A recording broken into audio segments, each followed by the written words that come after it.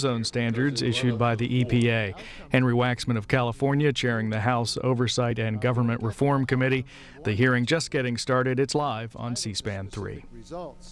But what we are all entitled to is a fair process that's based on the science, the facts, and the law. That impartial and rigorous system is one of the critical pillars of our government. Unfortunately, President Bush seems to believe these rules don't apply to him. On key issues, this administration has pushed ahead with its agenda despite the evidence and the law. We know that's what happened on the decisions to launch the Iraq War. It happened again on decisions authorizing torture. And it happened when the White House fired independent and nonpartisan Justice Department officials. For months, this committee has been investigating recent Environmental Protection Agency decisions relating to both global warming and the new air quality standards. And after reviewing nearly 60,000 pages of internal documents and interviewing officials involved in the rulemakings, we have found evidence that the White House often ignored the facts and the law. The first rulemaking was a response to California's petition to regulate greenhouse gas emissions from cars and light-duty trucks. Under the Clean Air Act, EPA must approve California's request unless it finds the proposal is arbitrary, isn't technically feasible, or isn't justified by compelling and extraordinary conditions. Well, the record is overwhelming that EPA's experts and career staff all supported granting the California petition. In one internal document, EPA's own lawyer said, quote, "We don't believe that there are any good arguments against granting the waiver. All of the arguments are likely to lose in court if we are sued," end quote. Administrator Johnson apparently listened to his own staff people. The committee has learned that before communicating with the White House, the administrator supported granting a partial approval to California's request. But then the White House intervened. In December, after secret communications with White House officials, Administrator Johnson ignored the law and the evidence and denied California's petition. The second EPA rulemaking revised the air quality standards for ozone air pollution to protect both human health and the environment. In this case, EPA's Expert Advisory Committee, the Clean Air Scientific Advisory Committee, unanimously recommended a new standard for protecting the environment. After considering all of the alternatives, Administrator Johnson agreed with this new approach, which is called a seasonal standard. In a submission to the White House, he described the case for the new standard as, quote, compelling, end quote, and he said that there was no evidence from the perspective of biological impact supporting the alternative standard favored by industry. But once again, the White House intervened. On the evening before the final rule was released, President Bush rejected the unanimous recommendation of both EPA's scientific experts, lawyers, and Administrator Johnson, and instructed EPA to abandon the new standard. The committee's investigation reveals that EPA officials were astounded by the President's decision and said it wasn't supported by either the science or the law. One official wrote, quote, "I have been working on national ambient air quality standards for over 30 years and have yet to see anything like this," end quote. Another wrote, quote, "We could be in a position of having to fend off contempt proceedings. The obligation to promulgate a rule arguably means to promulgate one that is nominally defensible," end quote. And an EPA associate director observed, quote, "This looks like pure politics," end quote. The same thing happened in a third critical rulemaking. Last April, the Supreme Court directed EPA to determine whether CO2 emissions endanger health and the environment and must be regulated under the Clean Air Act. This is a Supreme Court decision. And under Administrator Johnson, EPA assembled a team of over 60 career officials to work on this hugely important regulation. The staff determined that CO2 did endanger the environment and drafted proposed rules to reduce tailpipe emissions. To his credit, Administrator Johnson listened to his staff and sent an official, quote, endangerment finding, end quote, to the White House. That endangerment finding means that the regulation should go forward. Jason Burnett, the Associate Deputy Administrator, told the committee that he personally transmitted the Administrator's determination to the White House in December. Yet once again, the White House ignored the law, the science, and Administrator Johnson. 2 months ago, EPA was forced to announce that the agency would go back to square one and start the rulemaking process all over again. In each of these rulemakings, the pattern is the same. The President apparently insisted on his judgment and overrode the unanimous recommendation of EPA's scientific and legal experts. Now, our investigation has not been able to find any evidence that the President based his decisions on the science, the record, or the law. Indeed, there's virtually no credible record of any kind in support of the decisions. I recognize and support the broad powers our Constitution vests with the President of the United States. But the President does not have absolute power, and he is not above the law. The President may have a personal opinion about the new ozone standards, California's motor vehicle standards, and regulating CO2, but he is not allowed to elevate his views above the requirements of the law. This is an important hearing, and I look forward to learning more from our witnesses.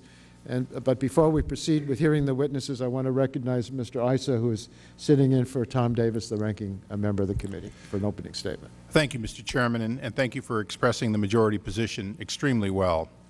As we often say here in Washington, we're all entitled to our opinions, just not our facts. The appropriate role of the President was established in the Constitution and has been revisited on numerous occasions by all three branches of government. Presidents of both parties have asserted the right to oversee and direct the actions and decisions of regulatory agencies. President Clinton offered a prime example of an aggressive executive who was constantly involved in directing regulatory actions. Indeed, the executive order that gave rise to today's hearing was issued by President Clinton in 1997.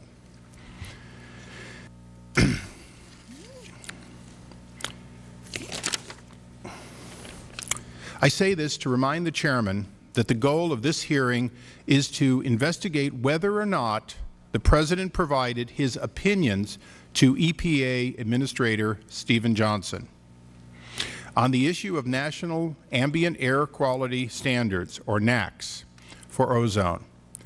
It is pretty open and shut. He did. The President makes no pretense that he did not, as might have been implied by the other opening statement.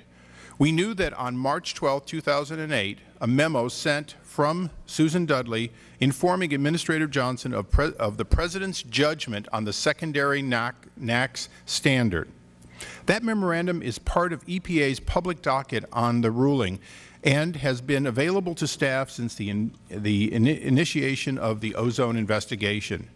In fact, the smoking gun is on the website. Moreover, the President's involvement in the ozone NAAQS discussion does not reflect any unusual or improper action. His involvement was pursuant to a process established by the Clinton executive order. That order openly declares the President's role in major rulemakings, namely that the President will resolve disagreements between an agency and the Office of Management and Budget's Office of Information Regulatory Affairs, or OIRA.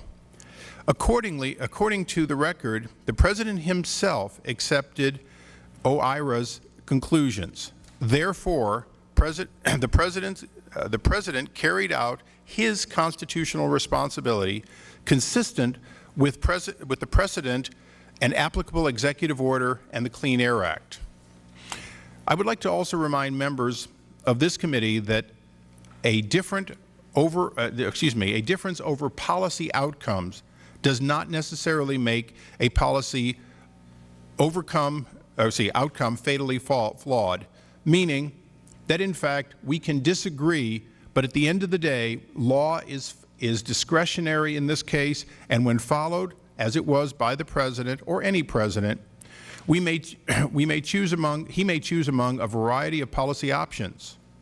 It should not be surprising that the policy opinion chosen by a President of one party differs from the policy opinion that a member of Congress from another party would have chosen. Nor should it be a reason to cast blameless aspersions or discredit the deliberative process used to arrive at that decision. From the beginning, EPA had proposed the option of either setting a secondary standard equal to the primary standard or alternately adopting a more biologically relevant standard, the so-called W126 standard of 21 parts per million per hour. Given the legitimate role of the President in this decision and the legitimate choices before him, it appears this kind of oversight simply seeks to bully the President into making a decision supported by some members of the Congress. This is raw politics, as the majority supposes that the unwelcome decision is an unlawful one. The President concluded, within his discretion, the ozone standard should be set at 0.075 because of the uncertainty of any benefit at a lower level. Democrats can have a different judgment about the uncertainties and their benefits, but that does not make the President's decision improper in any way. If some Democrats want a stricter ozone standard, they could pass legislation to impose one. They have not done this and do not appear to be ready to do so, at least in part because some members of their party disagree. Finally, with respect to the proper role of the Clean Air Scientific Advisory Board, in plain language, the Clean Air Act expressly states that CASAC is advisory, not a standard-setting panel and not a policy-making panel. Under no circumstances does the Clean Air Act require the Administrator to simply rubber stamp CASAC's findings. The Advisory Committee is directed to review the science and make recommendations to the Administrator. By definition, recommendations can be rejected.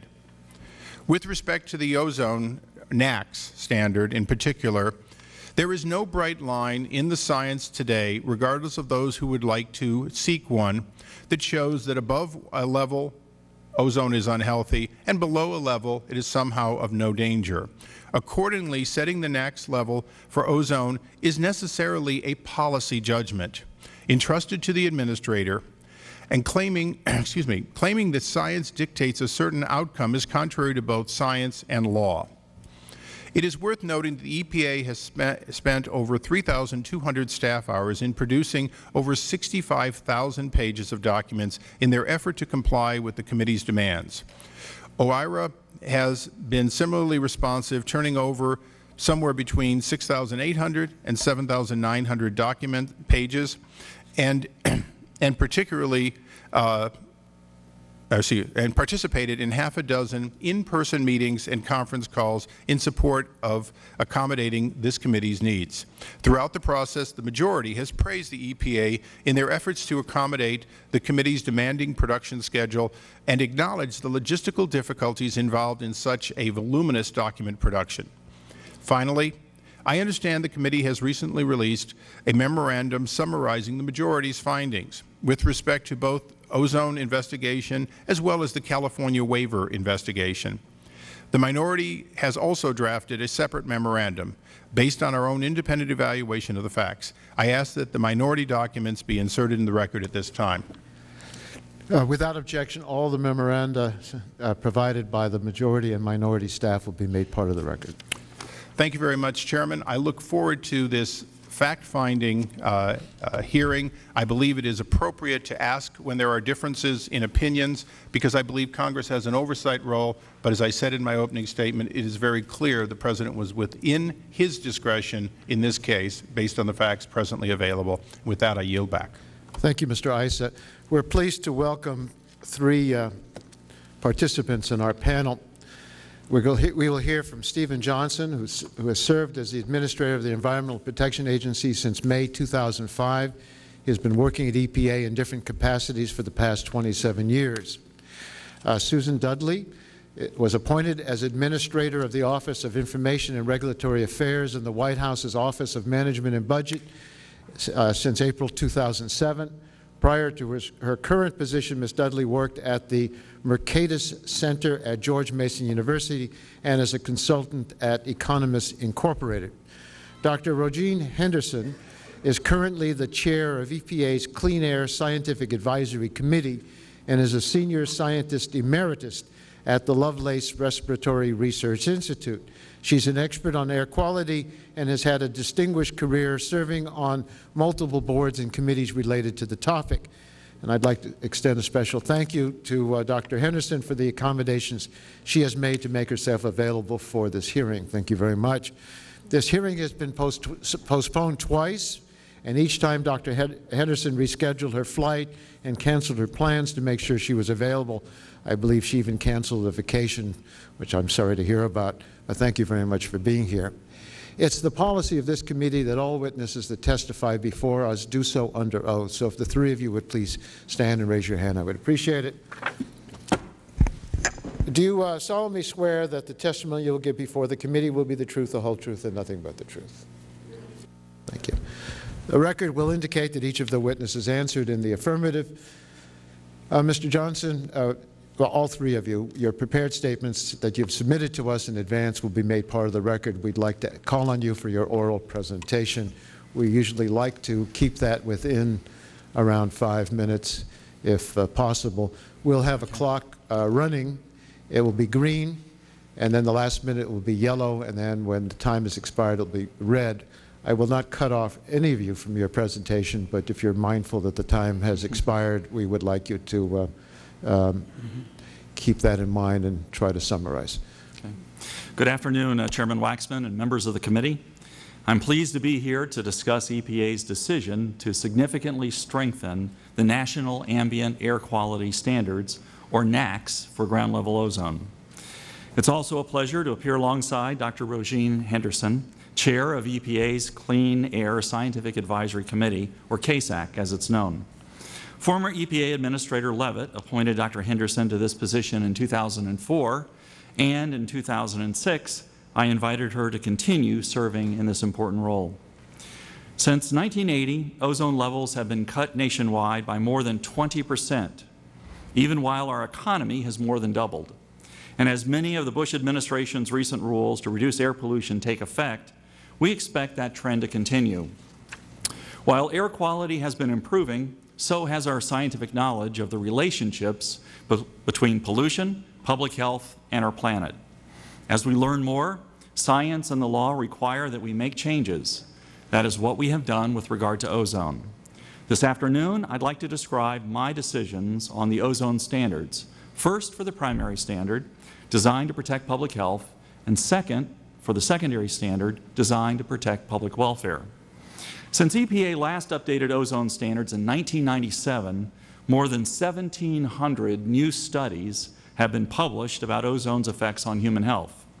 Many of these studies strengthen the linkages between ozone exposure and effects such as reduced lung function or aggravated asthma. And a large number of new studies showed that ozone is both more damaging and harmful at lower concentrations than scientists understood during the last review. After evaluating the results of these studies, along with recommendations of staff, my Clean Air Scientific Advisory Committee, and public comments, I concluded that the 1997 standard no longer met the Clean Air Act requirement to protect public health with an adequate margin of safety. To provide that protection at a level that is requisite to protect public health, I selected a level of 0.075 parts per million for the primary standard. As the most stringent 8-hour standard for ozone in our nation's history, it will provide significant public health benefits to millions of Americans. Advances in science also provided significant new evidence about ozone's impact on the environment, particularly on sensitive plants and trees. When I proposed the standards last June, I presented two options. One, setting the standard identical to the primary, as has been the practice for many years. Or two, setting a 3-month standard to address the cumulative effects of plants' exposure to ozone over the growing season. Each of these alternatives had strengths and also had weaknesses. Selecting a secondary standard was difficult, as the record of this rulemaking shows. In making the decision, I reviewed the 1997 NAAQS decision and the scientific evidence available since then. I considered recommendations from KSAC and my staff. I read comments from the public. And as a matter of good government, and as required by Executive Order 12866, I coordinated with others in the executive branch about the two options before me. I weighed all of this information in making my final decision, which was to set the standard identical to the primary standard at 0.075 parts per million.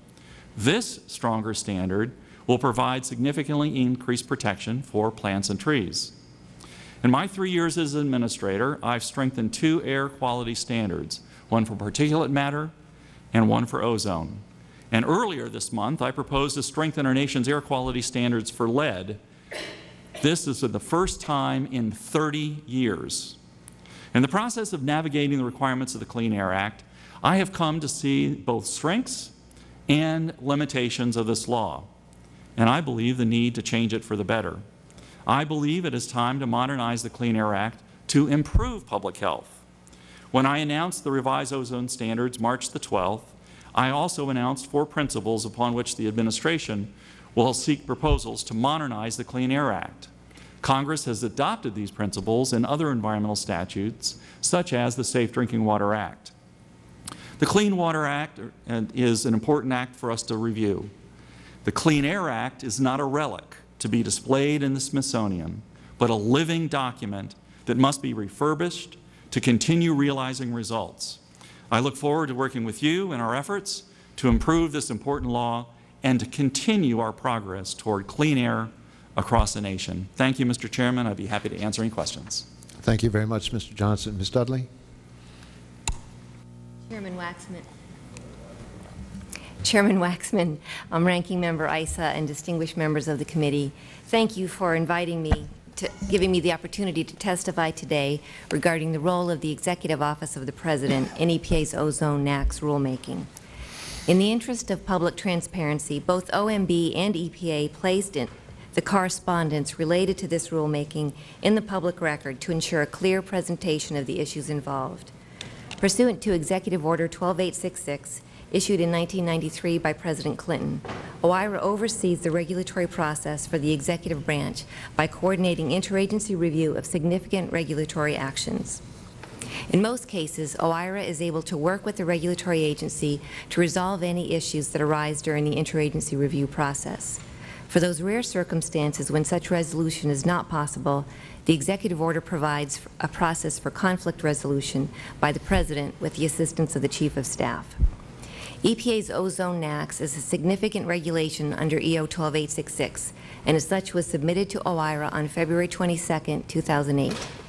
In the course of interagency review, concerns were raised with the secondary, the welfare-based standard. These concerns focused on the form of the standard, not the level. EPA's proposed rule had sought comment on 2 alternative forms. Both were scientifically and legally valid. One set equal to the primary standard, and another based on measured ozone levels over a season. The draft final rule would have relied on the seasonal form of the secondary standard. Establishing a separate seasonal standard would have deviated from EPA's past practice, which has been to set the secondary ozone NAAQS equal to the primary NAAQS. The draft initially submitted for review did not clearly support a conclusion that a separate secondary standard was requisite to protect the public welfare. First, as EPA observed in the preamble to the 2007 proposed rule, a secondary standard set at a level identical to the proposed new primary standard would provide a significant degree of additional protection for vegetation as compared to the current standard established in 1997. Second, EPA's analysis indicated that the draft secondary standard accumulated over a season would not be more protective of vegetation than one set equal to the primary public health-based standard. On the contrary, EPA recognized the seasonal standard in the final draft was generally less stringent than the primary standard. Given the public interest in this regulatory proceeding, I wanted to ensure that these concerns were laid out clearly to avoid misunderstandings, so I conveyed them to Administrator Johnson in a memorandum dated March 6th. On March 7th, EPA Deputy Administrator Peacock responded in writing. Then, pursuant to the appeals procedure of the executive order, EPA sought further consideration of this disagreement regarding the form of the secondary standard. Following the established presidential review process, the President concluded that, consistent with administration policy, added protection should be afforded to the public welfare by strengthening the secondary ozone standard and setting it equal to the new primary standard. On March 12th, I sent a memorandum to Administrator Johnson memorializing this process. As the preamble to the final rule states, while the Administrator fully considered the President's views, the Administrator's decision and the reasons for it are based on and supported by the record in this rulemaking. So in summary, let me reiterate 3 key points. First, in the course of interagency review of EPA's final ozone NAAQS, both OMB and EPA have been forthright in making key correspondence regarding initial disagreements over the form of the secondary standard available to the public. Second, the focus of my correspondence with EPA was not the primary health-based standard, but the secondary welfare-based standard. No changes were made to the level or form of the health-based standard. And third, discussions regarding the secondary standard related exclusively to the form of the secondary standard and did not affect the level of protection from ozone exposure provided to vegetation. Contrary to some media accounts, the 8-hour form ultimately selected by the EPA Administrator is not lower or less protective than the alternative seasonal form of the standard. Thank you for the opportunity to testify. Thank you, Ms. Dudley. Dr. Henderson? Thank you for There's a button on the base of the mic. Be sure to push that in. Okay. There we go. Thank you. Thank you for asking me to testify before this committee. I'm testifying as the current chair of the U.S. EPA's Clean Air Science Advisory Committee, or CASAC, which is a congressionally mandated committee that advises and makes recommendations to the EPA Administrator concerning the scientific basis for setting air quality standards. The CASAC ozone panel included 25 members, all of whom were carefully vetted for their scientific qualifications and for any potential conflicts of interest. The questions addressed by the ozone panel were the same as for any criteria pollutant. In light of newly available information, are the existing standards adequate to protect public health with a margin of safety in terms of the primary standard, or to protect public welfare in terms of the secondary standard? The ozone panel met with EPA staff in public meetings 7 times to review 8 documents over a 2-year period. Public comments were solicited at each of our meetings. Highly productive discussions were held between EPA staff, the public, and CASAC in our efforts to develop the best scientific advice to provide the Administrator.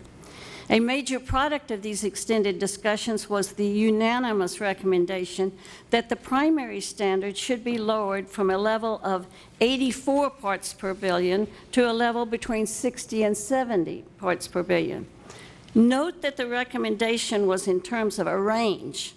There is enough uncertainty at this lower concentration of ozone that CASAC can only recommend a range of values they consider to be protective of public health.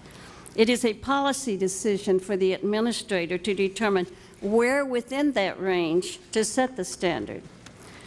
Our scientific advice was not accepted. The primary standard was lowered, but only to 75 parts per billion. The CASAC panel does not endorse the new primary standard as being sufficiently protective of public health with a margin of safety as explicitly required by the Clean Air Act. Moving on to the secondary standard, which includes protecting our ecology, the panel was in unanimous agreement that we now have enough information to be able to set a cumulative seasonal secondary standard rather than having to default to using the primary standard. It is both common sense and fully justified scientifically to set a secondary standard separate from the primary standard, since unlike humans, vegetation is affected by cumulative exposures to ozone during the growing season and during daylight hours. It is also in agreement with the National Research Council's 2004 report on managing air quality in the United States, in which they strongly recommend that the EPA move away from having identical primary and secondary standards to setting a reasonable secondary standard, because there's growing evidence that some vegetation is more sensitive to pollutants than are humans. Nevertheless, in March, Ms. Dudley of the OMB sent a memo to Administrator Johnson saying the form of the secondary standard should not be changed. This memo was clearly refuted in a knowledgeable, well-written reply from Deputy Administrator Marcus Peacock. In reply, Ms. Dudley stated that President Bush had decided against having a secondary standard that was different from a primary standard. In defense of this decision, the White House said the decision was based on following the law. But there is no law against having a different secondary standard, as evidenced by the precedent set in 1971 when separate secondary standards were set for both particulate matter and sulfur oxides. Equally perplexing is the fact that the OMB objections were to the proposed form of the secondary standard, which is a scientific matter, and not to the level of the proposed standard, which includes policy decisions. CASAC has been accused of wandering from scientific issues into policy. In this case, policymakers wandered into scientific issues, and they did not do it well. Willful ignorance triumphed over sound science. Certainly, the administrator is the one who decides what standard to set, and CASAC's role is only advisory in nature.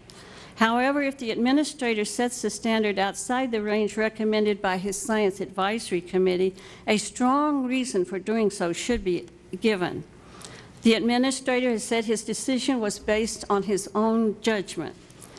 Congress may want to ask, on whose advice is the administrator basing his judgments? The Clean Air Act mandates that one source be the CASAC, whose work is done transparently in public by vetted members. By contrast, the advice that appears to be trumping the CASAC advice is not transparent. The OMB and the White House set the secondary standard, in effect, rather than the EPA administrator. In closing, I would like to quote from Dr. Paul Gilman, who is the former Assistant Administrator for Research and the Science Advisor for the EPA, in a statement he made before a recent hearing of the Senate Committee on Environment and Public Works. Quote, "Our best insurance that the science, the scientific judgment, and policymaking are as good as they can be is that the process is transparent, participatory, peer-reviewed, and followed with informed oversight. Setting the standards by fiat behind closed doors is not in our best interest." Thank you. Thank you very much, Dr. Henderson. We'll now proceed to questions, and by agreement with the minority, we will have 12 minutes on each side to begin, 12 controlled by the chairman and 12 controlled by Mr. Issa, and then we'll proceed to the 5-minute rule. And without objection, that will be the order. Let me start off, Mr. Administrator Johnson. My concern is that the decisions at EPA are not being based on the science, And they're not being based on the law. They're being made at the White House, and they're being made for political reasons. And my concern is that this is happening over and over again. It appears to be what happened on the ozone rule. It appears to be what happened when you rejected California's efforts to regulate carbon dioxide from vehicles. And it appears to be what happened when EPA tried to regulate carbon dioxide itself after the Supreme Court decision. Dr. Henderson, let me start with you. You're the chair of the Clean Air Scientific Advisory Committee, and you closely reviewed the new ozone standards that were recently announced by EPA. Are the standards that Administrator Johnson set consistent with the science? It is not consistent with the CASAC's recommendations, which are based on science. Well, did CASAC give a range so that there was some discretion left that you thought would fit with the science that you knew? Yes, the CASAC always recommends a range, never a bright line. We know that there's uncertainty at these low levels of ozone, so with careful consideration of the uncertainties and what we know from the scientific work that has been done since the last ozone standard was set, we recommend a range within which the administrator could set a level that would be protective of public health with a margin of safety. And did the administrator select within the range recommended by his scientific advisory? Okay. No, he did not.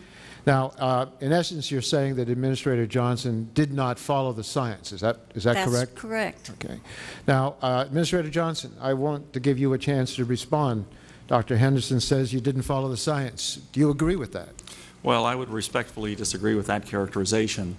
One is that I did agree with our CASAC that the current standard was not requisite to protect public health with an adequate margin of safety.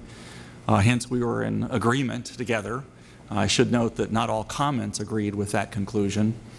Second is that not only do I have the advice, and I appreciate and certainly respect the advice of CASAC and Dr. Henderson's role as the chair, but also I have a responsibility to listen to what my staff say and, of course, evaluate all of the public comments. After all the comments and after all the comments are in, and I made the decision based upon all of the science before me that .075 was requisite to protect public health with an adequate margin of safety. Now, excuse me. You answered my question. You think you set it within the protection of the science? Absolutely. Okay. Now, the record shows your views about the science and the law were constantly being reversed by the White House. Your professional views may well be scientifically and legally correct, but they're not the ones that are prevailing. You recommended to the White House that the secondary standard for ozone, the one that protects the environment, be set based on cumulative seasonal exposure. Isn't that right? Well, more accurately, Mr. Chairman, is that there were two options. There was one that the agency preferred as part of the deliberation, and it was clear that there was others in the administration who felt the other was a preferred option. And, of course, as I believe good government, we went through the process as outlined by President Clinton's executive order, and the President provided input. Ultimately, I made the decision to set a secondary standard that is the most protective secondary standard in our nation's history. You, as the head of EPA, recommended a proposal. OMB and the White House looked at that proposal and said to you, we don't want that proposal, and then you made the decision that they recommended. When you sent your draft final rule to the White House in February, it said that the evidence for a seasonal standard was compelling and that a seasonal standard was necessary to ensure the requisite degree of protection. But the White House then objected to that proposal, and you changed it. Is that what happened? Well, I think more accurately is that certainly agreed with CASAC that a cumulative seasonal metric is the most biologically relevant form for vegetation. However, at the time, we certainly noticed I really want a direct answer to the question. You submitted a rule to the White House, and the White House said they wanted a different rule, and then you decided what the White House suggested to you. Well, there was a difference of opinion between two yes or options. No. Yes or no? Well, it's not, I don't believe it's a yes or no question. Well, sir. you gave them one option and they gave you the other, and the one you accepted was theirs. We had two options on the table. There was one that was preferred by EPA, one that was preferred by OMB, and perhaps others, and it went through an executive order process. I think that's good government. Well, this is not a minor change. It was a major reversal that I believe was not supported by the record. Your own staff said it was pure politics and that they had never seen anything like it in 30 years of working on air quality standards. An agency lawyer worried that the final decision was not even nominally defensible. And this wasn't the only time you've been reversed by the White House. It seems to be happening over and over again.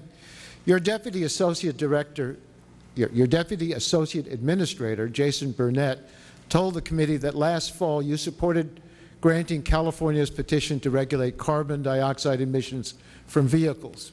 According to Mr. Burnett, you changed your position after you talked with the White House. Is that accurate?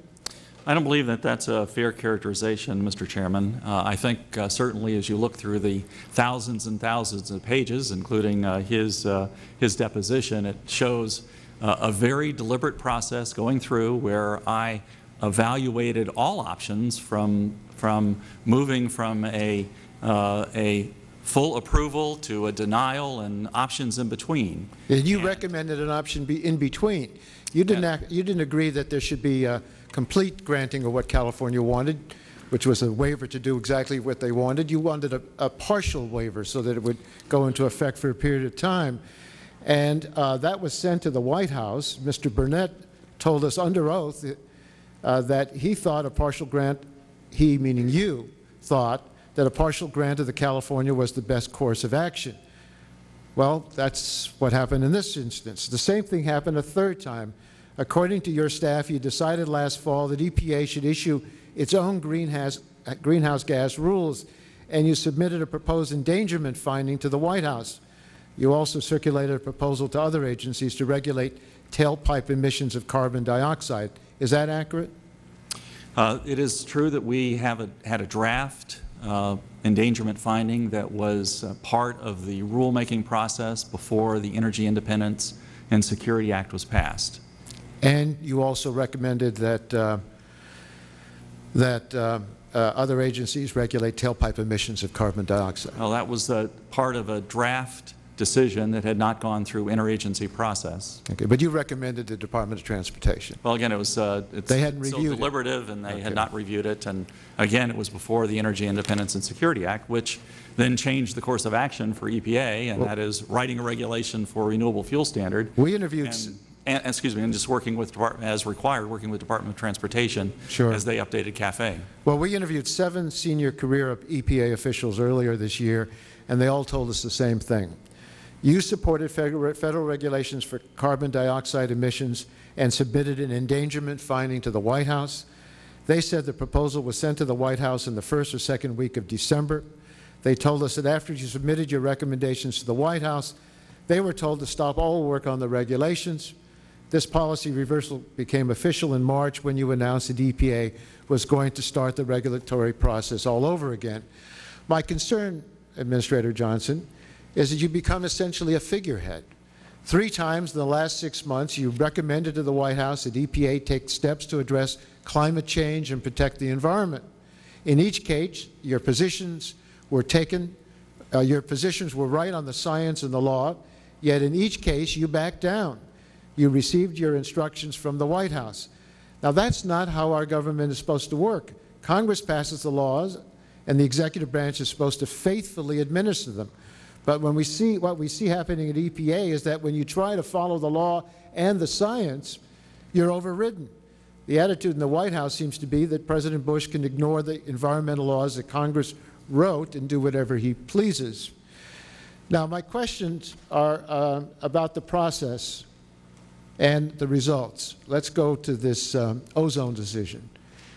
EPA is required under the law to set an ozone standard to protect public health and a secondary ozone standard to protect crops, forests, and other aspects of public welfare. And we just went over that very briefly. After years of scientific review, you sent the draft final ozone standard to the White House for review. To protect the environment, your draft recommended the EPA establish a new standard, one that would protect plants from cumulative exposure over growing season. The document to the White House stated that you found the evidence for the new standard to be compelling and necessary. You also wrote that you found no evidence to support the alternative standard favored by industry. But when the final rule was issued on March 12th, you made a complete reversal on the environmental standard, you abandoned the seasonal approach, and you adopted the short-term approach that industry favored. These changes were made at the last minute pursuant to instructions from the White House. According to the record, they were personally directed by the President. Administrator Johnson, your statement that there was compelling evidence in support of the seasonal standard was dropped from the final rule. So was your statement that there was no biological evidence supporting the industry standard.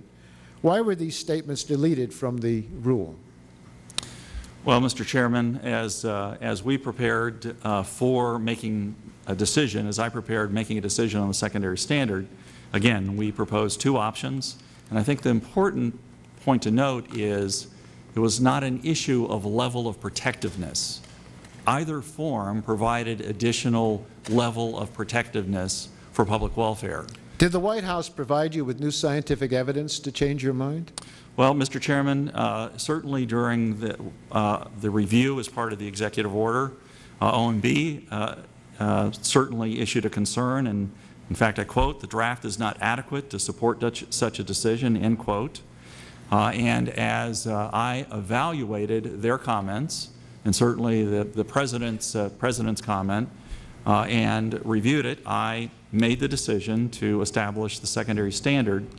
I understand you made that decision, but the Clean Air Act is clear in setting ozone standards. The agency is required to use the best science and set a standard that protects health and environment. Did the White House do this? Did the administration listen to the scientists, or did they reject the science and set standards that will not protect health and the environment? No, again, as I said, both forms were protective of the environment. The question is, what's the form? It's not the standard. And in fact, for the secondary standard, some of the issues that I was facing in terms of uncertainty with adopting a separate standard, a cumulative 3-month so-called W126 form, was, for example, crop yield data was derived largely from data generated 20 years ago.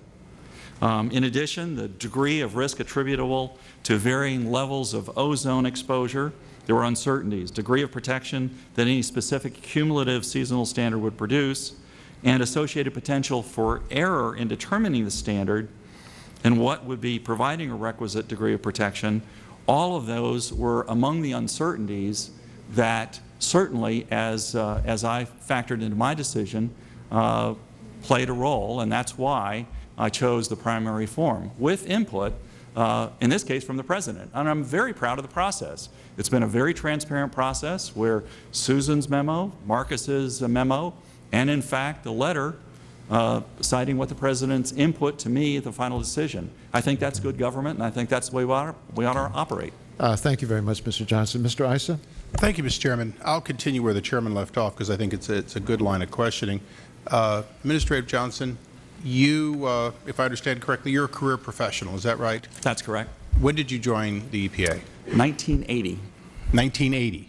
Well, actually, I came to EPA, left, and then came back. So, but my service computation date is 1980. Longer than some of the staff behind me have been alive. So we'll say you've been there a long time, and you're not a political appointee. I mean, even though you sit now in an appointed position, you're a career professional. Is that right? I'm a career professional who also is a political appointee, and I'm proud of both of those mantles. But you were selected because of your long tenure with the EPA. I believe the President, in fact, said that he wanted the most experienced, best person for the job, and I'm honored to be serving our nation and the President in that capacity. Well, let's run through a little of that experience. First of all, I assume you were at the EPA when California asked for a waiver from the need for MTBE or other oxygenates, and to try to use things that wouldn't destroy our water or weren't corrosive. Do you remember that? I do remember that, yes, sir. Do you remember that that was denied by the Clinton administration? I do.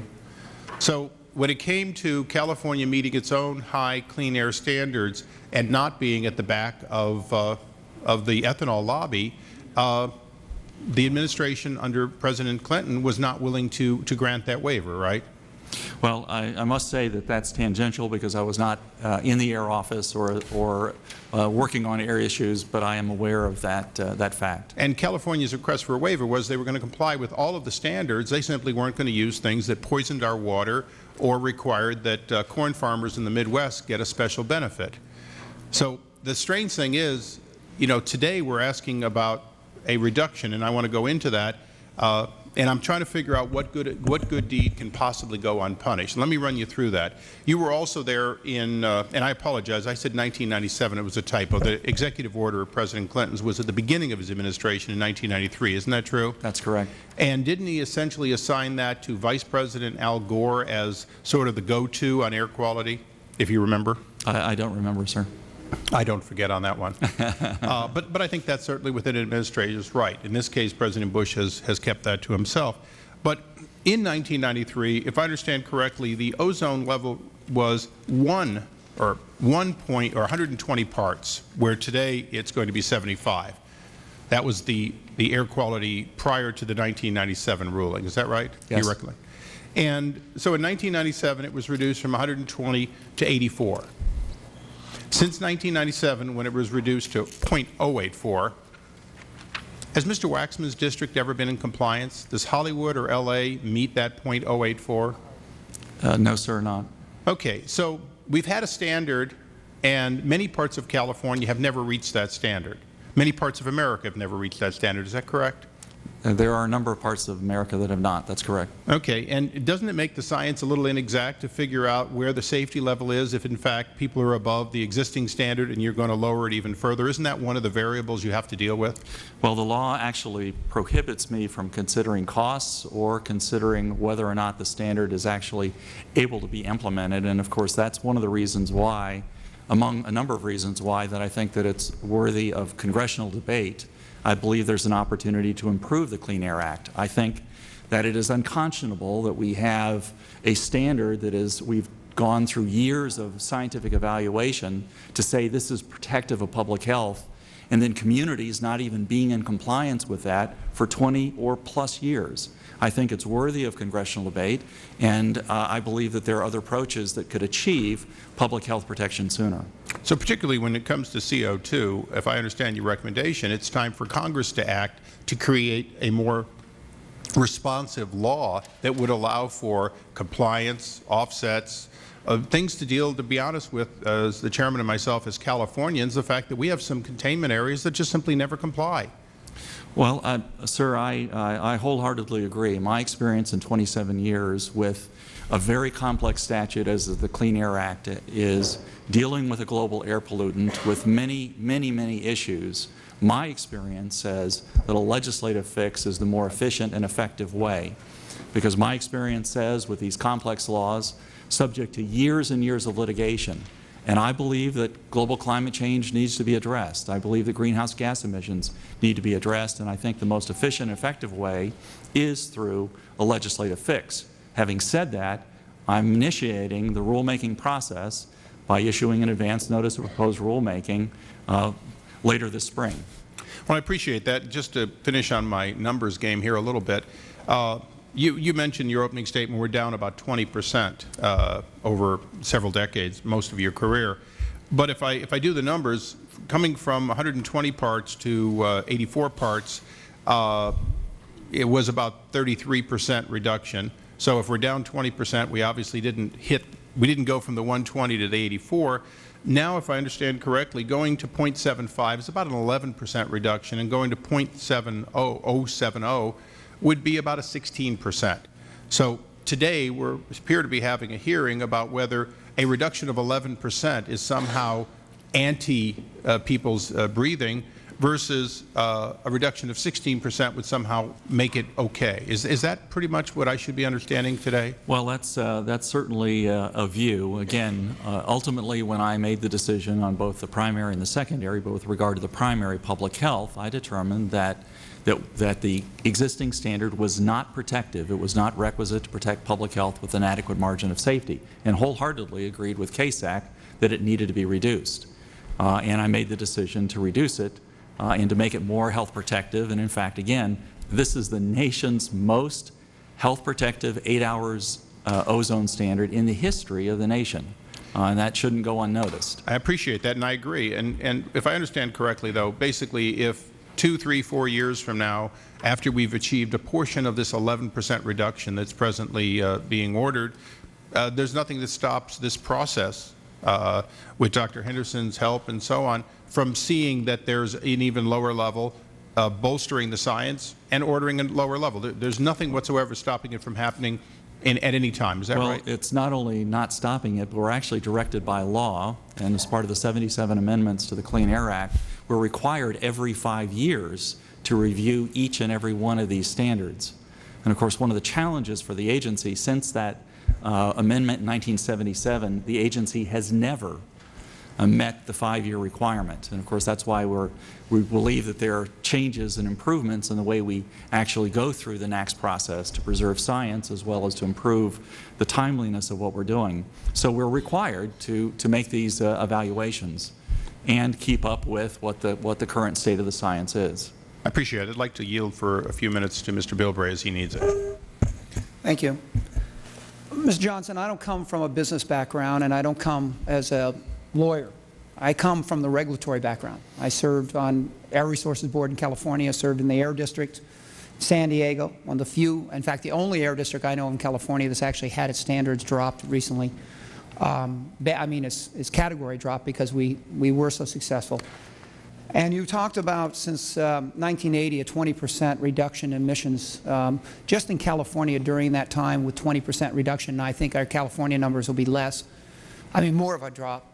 We've had a 50% increase in population. You know, and that's one thing I hope that when we talk about the threat to the public health, we think about the fact that sheer population has been ignored from the entire environmental impact of those sheer numbers, and that has to be considered.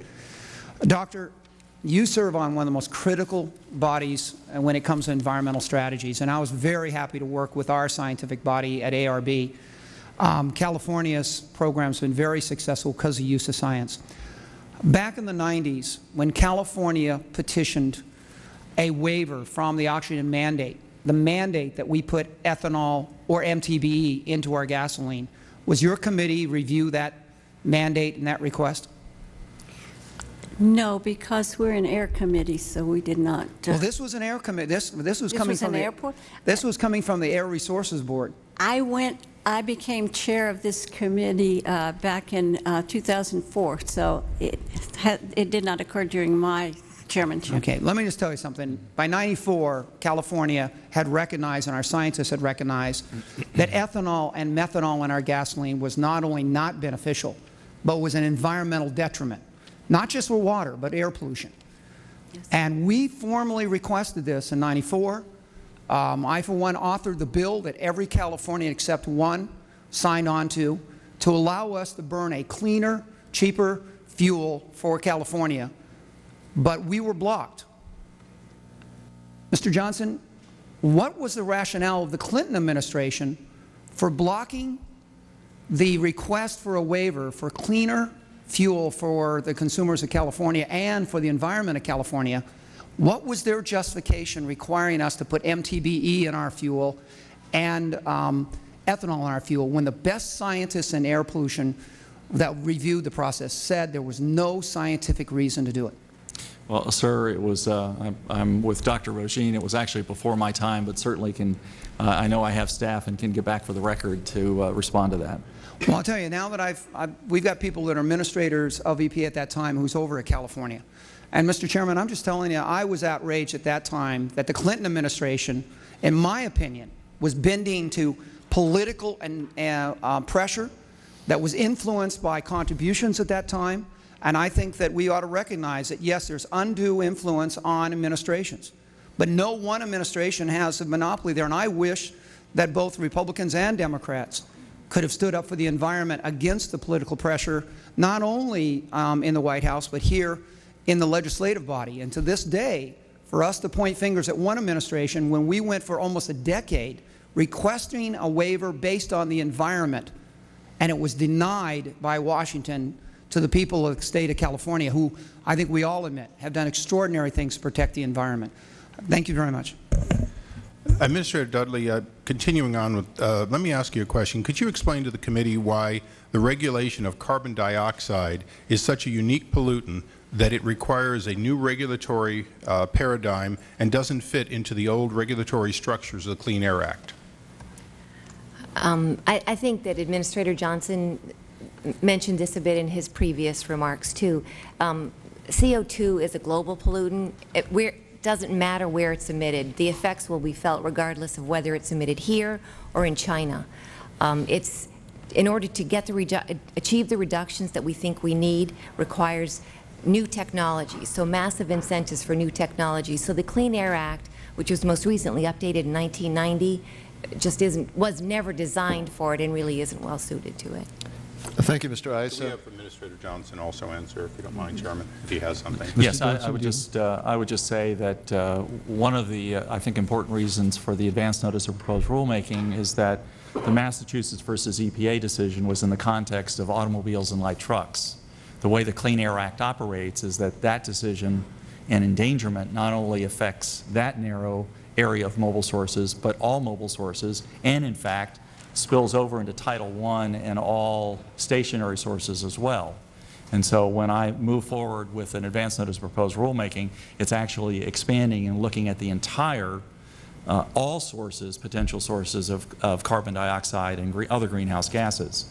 And I think that it's important for us as an agency to understand all of those issues, and I think it will also help Congress, as you debate this very important issue. And as I've said, I believe, given my experience, a legislative approach is a much better approach than working through the intricacies of the Clean Air Act and with the likely litigation that would ensue. You might prefer another law, but there was a law. There is a law, the Clean Air Act, adopted by Congress, and the U.S. Supreme Court said that EPA is supposed to regulate carbon emissions under that law. Even if you like another law, you have to enforce the law that's there. Well, and that's why I'm proceeding with an advance notice of proposed rulemaking, which is the first step in the regulatory process. Mr. Tierney. Thank you, Mr. Chairman. Dr. Henderson, in your written testimony, you addressed the decision to set an environmental standard for ozone that's higher than the standard the scientific experts recommended. And you stated, and I quote, "Willful ignorance triumphed over sound science." Those are strong words. Would you explain for us? I was referring really to the secondary standard because in this case of the secondary standard, we were really excited that we now have enough information to use a different form for this secondary standard. In the past, we've had to default to the primary standard because we didn't have the right information. And then to get so close to having the form changed, and then at the last minute, with no explanation really of why it was done, that form was squelched by, the new form was squelched by the White House because President Bush said we couldn't have a different secondary standard from the primary standard. Now, that is ignorance to me. That's willful ignorance, because I do not think the OMB really hadn't read the Clean Air Act to know that you can set that. And I don't think the OMB really hadn't read the EPA staff documents that carefully explained why we were focusing on vegetation as the welfare effect of concern. So that's what my willful ignorance meant. And it bothers me, with all the hard work that went into this by the EPA staff and by CASAC to develop this different form for a secondary standard, that someone can just, for no transparent reason, say, nope, can't do that. That's what I meant by Thank you very much. ignorance. Mr. Johnson, do you want to respond? Well, again, the record clearly indicates that this was a difficult decision and that these were both viable options. Again, an important piece is that the level of protectiveness was essentially equivalent, whether a W-126 form or identical to the 8-hour That's interesting you should say that, because what I see is there was no new evidence, at least you couldn't give an answer to Mr. Waxman, no new evidence from the White House at all on that issue. And before, you had found evidence to be compelling, in your own words, and necessary, in your own words, and in your own words found no evidence to support the alternative standard that was favored by industry. So, Mr. Johnson, you say that the final decision was justified, but looking at your own words, and let's look at some of the words of your own staff, what they had to say about it. We looked through the documents that were provided by EPA as part of the investigation, and it's stunning. Stunning to see how EPA staff reacted to the rejection of the seasonal standard recommended by Dr. Henderson. An EPA Associate Director commented, and I quote, "Looks like pure politics." An EPA lawyer wrote, and I quote, "We could be in a position of having to fend off contempt proceedings. The obligation to promulgate a rule arguably means to promulgate one that is nominally defensible." One EPA manager told his colleagues that he offered his, and I quote, "sympathies to all for all the work that went down the drain." And another career official stated, and I quote, "I've been working on NOx for over 30 years and have yet to see anything like this." Yet another agency official responded by saying, "I know how incredibly frustrated and disgusted we all are at the moment." So, Mr. Johnson, I think what's happening at EPA is pretty unacceptable. It's the administrator's job to implement our nation's environmental laws and to protect the public health and welfare. Not, it has to be based on the best evidence. And by your own words, the evidence was compelling and it was necessary that the standard be different and a new form be instituted.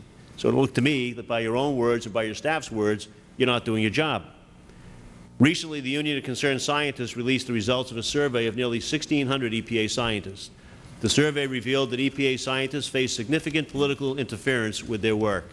Nearly 1,000 EPA scientists said they personally experienced at least one incident of political interference during the past 5 years. Over 500 EPA scientists knew of many or some cases where the EPA political appointees had inappropriately involved themselves in scientific decisions. Mr. Johnson, are you concerned at all that hundreds of EPA scientists are reporting incidences of political interference with their work? Well, sir, I'm proud of the fact that EPA has consistently ranked in the top 10 places for federal employment. Are you proud of the fact, or are you concerned, as my question was, are you concerned that hundreds of EPA scientists are reporting political interference in their work? Well, I'd like to quote to you, if I may, a quote from Dr. Paul Gilman, who was just recently testified. And let me just give you a quote. EPA has become too politicized in its actions, too eager to pursue narrow political goals, and too willing to ignore congressional intent.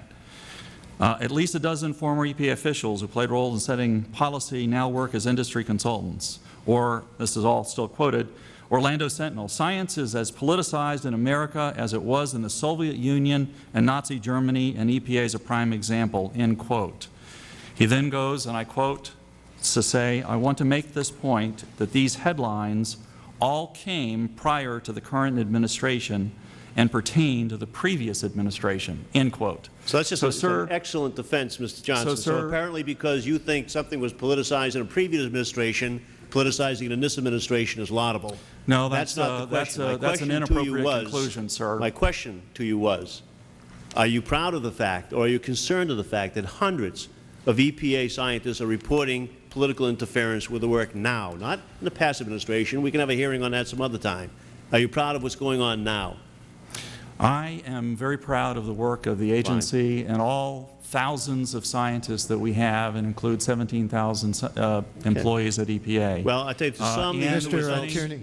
And I will say, I'll share my experience as a scientist growing up in the agency, that there are those times that scientists agree with the ultimate decision. There are times that they don't, and I understand that.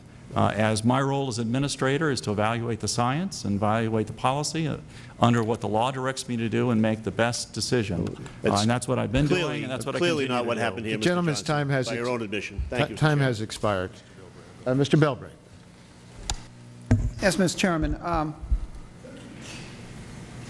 I have to say, let me just follow up on this issue of the survey by scientists that there was an undue political influence here. Mr. Johnson, is it fair for me to say that there were 55 requests for comment sent out by the Union of Concerned Scientists?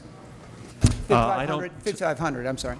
Yeah, I don't know the numbers of what was done or what wasn't. I am aware that in fact the survey was received by political appointees and non-scientists. So I have no idea what criteria they used for sending a survey out. That I have is there are 5,500 out there. About 15 came in, about 1,500 came in, and of that we're looking at maybe half of them had concerns. and there might have been. My concern was that for this to be used in this hearing as some kind of scientific document, and I say anybody would take a look at this and said it is not a scientific document. It doesn't just, no pollster in the world would accept this, and any elected official accept it as being a standard, I think would be appalled by it. But we'll talk about that with the next panel.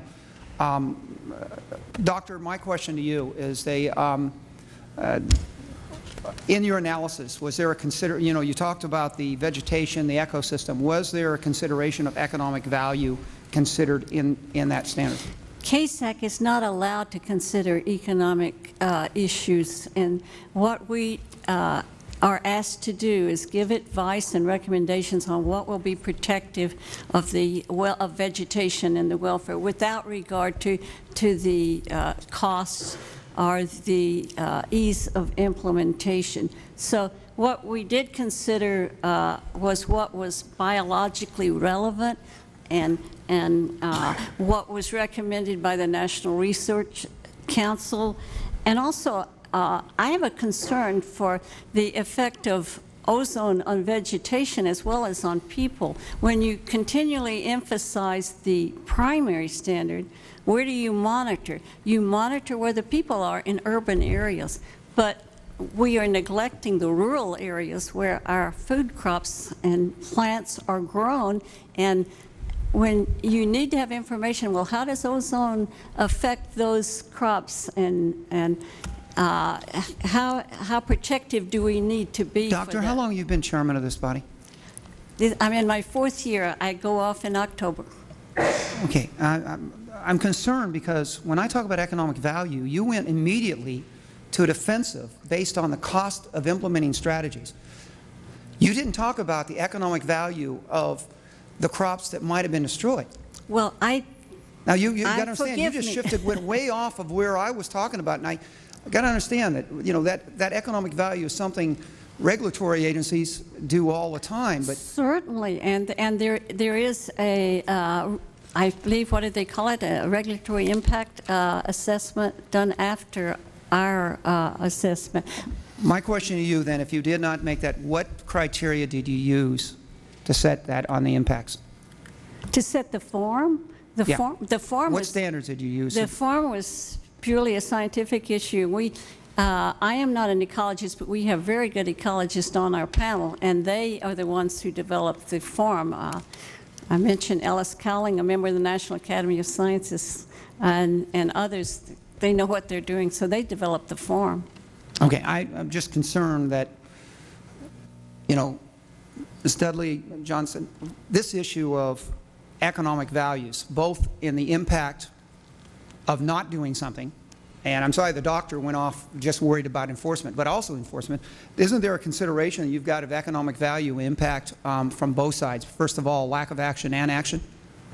Well, again, under the Clean Air Act and under establishing NAAQS, I'm not allowed to consider costs or whether, in fact, it can be implemented or not. And so I have to base my decisions based upon what the science says. And, of course, I think it's also important to note that with all science, there are uncertainties, and there's a range of uncertainties. And so then science, policy, and then ultimately judgment needs to be exercised to make an appropriate decision.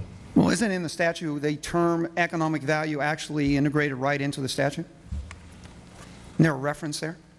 I have it in front of me. Go ahead, ma'am. It says welfare includes but is not limited to effects on soils, water, crops, vegetation, man-made materials, animals, wildlife, weather, visibility and climate, damage to and deterioration of property, hazards to transportation, as well as effects on economic values and on personal comfort and well-being. Well, let me just say that I appreciate that that is a consideration when we're setting standards. I sure wish we would set the same standard before we start putting poison in our fuel, too. Okay? Thank you, Mr. Bilbray. Mr. Higgins? Thank you, Mr. Chairman. I'd like to focus on the primary standard and health impacts. And I think this is really important because it affects lives, health, and the well-being of people across the nation. There are health risks we have some control over, but unhealthy air affects each and every one of us. Breathing in this life is not an option. Ozone is a dangerous pollutant. It hurts our lungs, worsens coughs and asthma, and makes us more vulnerable to colds and flu. When ozone layers are high, more people go to the hospital, more children miss school, and more adults miss work, and more people die. Dr. Henderson, will the standards set by EPA adequately protect Americans from ozone pollution? The KSAC panel does not agree that the standard that was set is sufficiently protective of public health, particularly in regard to a margin of safety. Our concern is for particularly asthmatic children whose asthma is aggravated by the higher ozone levels, and for what you gave. So the answer is no. The answer is no. I should be more succinct. No. Administrator Johnson, how do you respond to Dr. Henderson's concerns? Well, I disagree that I set the standard that's requisite to protect public health with an adequate margin of safety. That's the statutory requirement, and that's what the science, in my judgment, indicates. I think it's also, I mean, as you can read in our final agency decision document, we go in great detail, and in fact, I think it's a good idea, and we're also required to respond to KSAC's recommendations. There was one study that was a pivotal study, a clinical study conducted by Dr. Adams, and that at his study, he was the only one that had gone and studied at the level of .060, which was at the lower end of the KSAC range. Dr. Adams actually wrote to the agency twice, questioning the use of his study and saying that we were misusing his study, that there were too many scientific uncertainties at that level.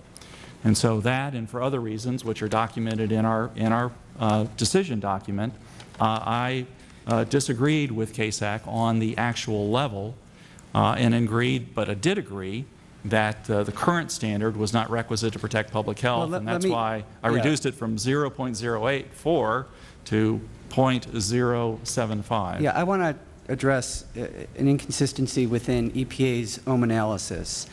And I believe there's a major inconsistency here. EPA developed a regulatory impact analysis comparing the standard you chose to the standard recommended by Dr. Henderson.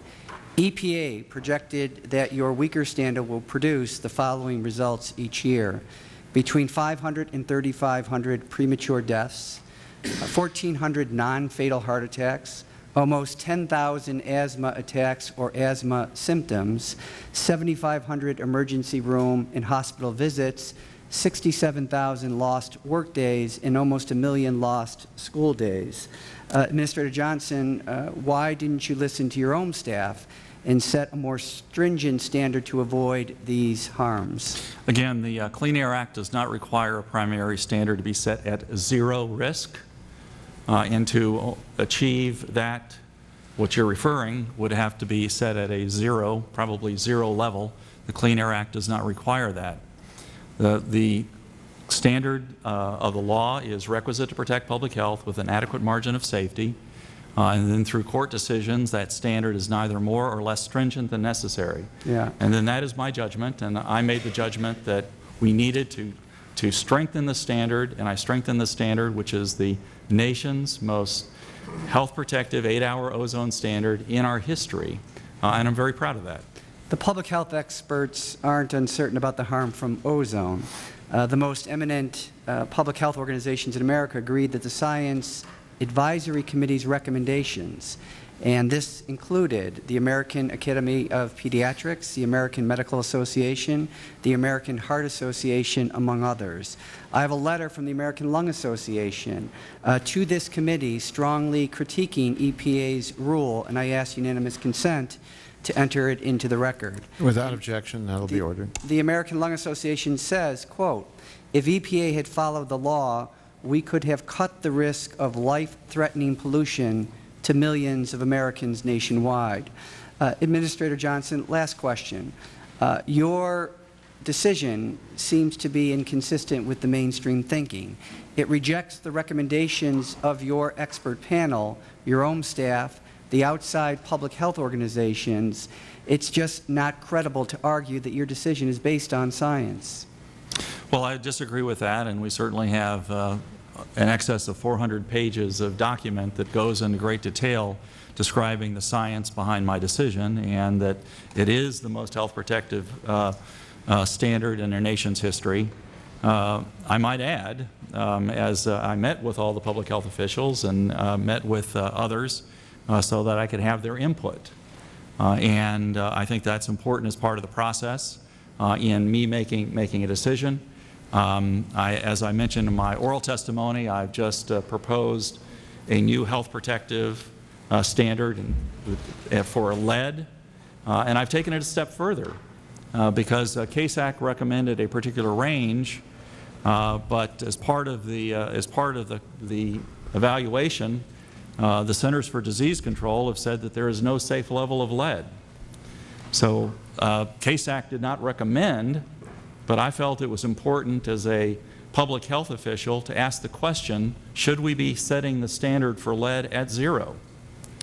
Mr. Higgins. So those are the kinds of decisions that I have to make, and I seek input, and again, I appreciate the counsel of CASAC, my staff, the notice and comment, the public hearings, all of which, but ultimately I need to make a tough decision. I yield back, Mr. Chairman. Gentleman's time has expired. Mr. Platts. Thank you, Mr. Chairman. I appreciate you holding this hearing and apologize that a scheduling conflict prevents me from remaining, but I would like to yield the balance of my time to the gentleman from California, Mr. Issa. I thank the gentleman. You know, if we could put the map up on the board, I think we've got... Mr. Platts? Oh, which has Todd to stay if for Mr. Platts is yielding his time, he must stay here. Go ahead. Okay, if you could put the map up on the board, and this will primarily concern, I think, both Administrator Dudley and Administrator Johnson. But if you look at the chart, these are counties with monitor violations in 2008, primary ozone at the 0.75 parts per million, and secondary standard of 0.21. Now, my understanding is that every area that's dark, which includes, unfortunately, most of California, there is no effective difference whether you set the standard for secondary higher or lower. Is that correct? That basically the ones that are in compliance will be in compliance at either level. The ones that are not in compliance will not be in compliance at either level. Is that roughly true based on the map you see up there, if you're familiar with it? Based upon an analysis that our staff did, that whether the form was the W126 form or the following identical to the 8-hour ozone standard, based upon the decision that I made to be protective, that it didn't matter either way. Okay, and following up on that, but clearly for the primary standard, there were many counties based upon monitoring data that would be out of compliance with the new primary health protective standard. I realize that, and of course, if California is out of compliance in such a large area, they're going to be in either case. I would note that the food basket of California appears to be producing a tremendous amount of crops for us with already non-compliant ozone layers. Dr. Henderson, can you explain essentially why productivity has increased dramatically in most of America, whether it's corn, wheat, rice, or the vegetables grown in California, during a time in which ozone levels were far above what you're saying you'd like them to be?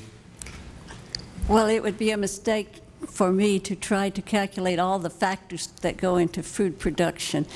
What I was trying to mention was we could do a better job of air quality management in rural areas if we had some kind of handle on what the ozone levels are and if they're at a level that can affect the foliage.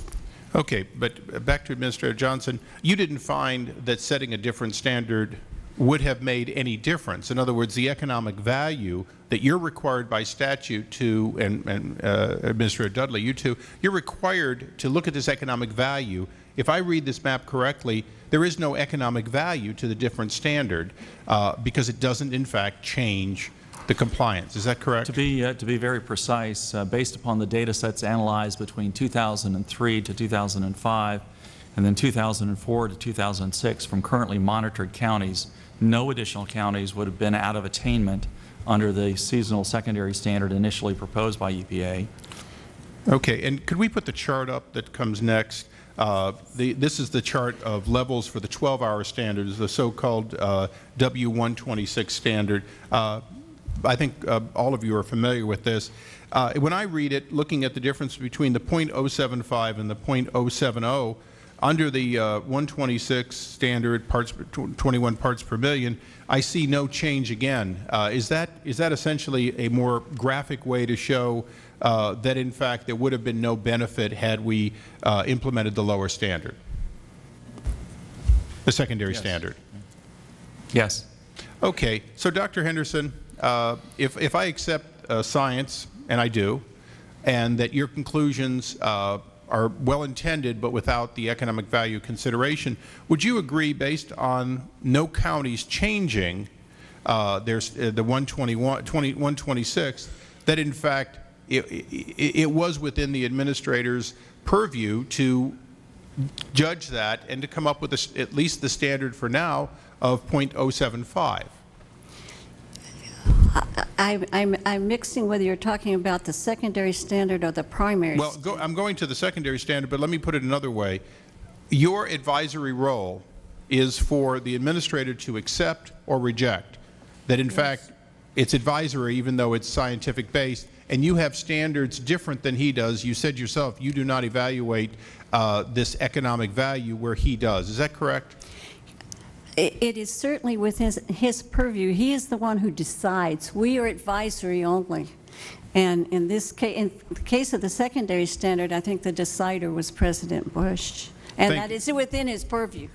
Thank you. Thank you for allowing me to clear up the difference in scope, Mr. Chairman. Mr. Hodes. Thank you, Mr. Chairman.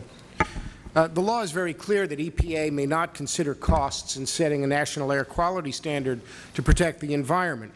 The Supreme Court specifically addressed the issue in 2001. The Court wrote that if EPA established a standard by, quote, secretly considering the costs without telling anyone, unquote, it would be grounds for throwing out the standard because the administrator had not followed the law. I'm concerned that this is exactly what happened in this case. The record before this committee shows that the unanimous recommendation of the Clean Air Scientific Advisory Committee was rejected by you, Mr. Johnson, apparently on the basis of White House opinion or desire, to which you apparently acceded, given the change in your position from February 22nd to March 12th, for which there is no explanation that is reasonable other than what the White House told you to do, and much weaker standards were finally selected.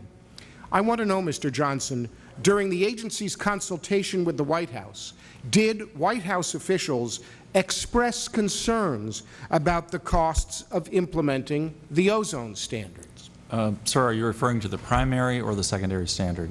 Either one. Did they express concerns about the costs of implementing the ozone standards with respect to either primary or secondary? And I will just point out for you that your administrator, Mr. Peacock, said that it is clear that the prohibition extends even to secondary standards.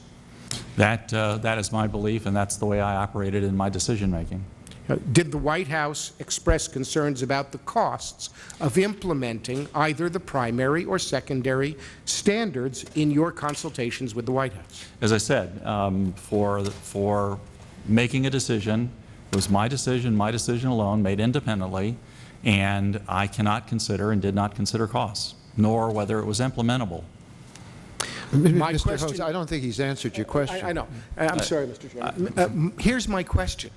Not what you considered. I'm asking you, Mr. Johnson, during the consultations you had with the White House, did the White House officials express concerns to you or your agency about the costs of implementing the ozone standards? Well, if I did recall, I'm not sure that it would be appropriate for me to get into who said what at what point in time. In fact, I believe that it's important for me and others, future administrators, to be able to have candid discussions with members of the executive branch And as I said, I made the decision. I made the decision Okay, without consideration of cost. Sir, let's stop there. That's the important Let's stop there, piece. because I want to pursue this and I want an answer to my question. When I hear a witness start talking to me about if I did recall, I wonder whether or not the witness is being evasive. Do you recall having discussions with the White House concerning costs of implementing the standards? I have routine conversations with members of the executive branch. So it's a simple yes or no answer. Do you recall? It's not a simple yes or no answer, because I have routine conversations on a multitude of issues, and I'm saying is that on this issue, I made the decision. I understand what the law directs me to do, and that's not to consider costs. And I did not consider costs. Let me go back. Do you recall, sir, search your memory, having conversations with the White House about costs in implementing the standards? If I did recall, it would not be appropriate for me to discuss the nature of those conversations. So you won't tell me whether you do or do not recall? As I said, it was not part of my decision-making. That's not sir, that's the important piece, sir. With all due respect, I'm asking the questions and you're answering them. And I'm answering. You don't like the answers. No. What I want to know is, do you recall or don't you recall? I said, even if I did recall, it's not appropriate for me to get into the nature of discussions I have within the executive branch. And the basis for your refusal to answer the question, is it your lack of recollection or some assertion of privilege? I'm not asserting any privilege at this time, but I think that it's important. I think that it's important that I and future administrators have the ability to have candid conversations.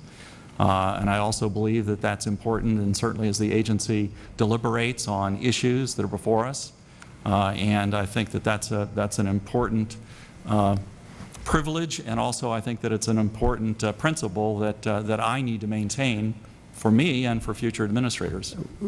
I'll try this one last time. You understand, sir, you're under oath before this committee. Oh, I understand that, sir.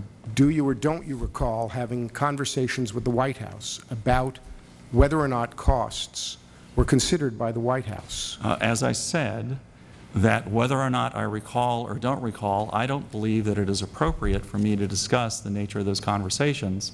I believe it's appropriate for me to be able to have candid conversations. And I also said, under oath, that I did not consider costs in making my decisions. Thank you, Mr. Hoja. Thank you, Your time Mr. has Chairman. expired. Mr. Sarbanes? Thank you, Mr. Chairman. Ms. Dudley, I want to give you some equal time here. I was intrigued by the memo that came, let me see if I can find it, on March 6th, which was 6 days before this deadline.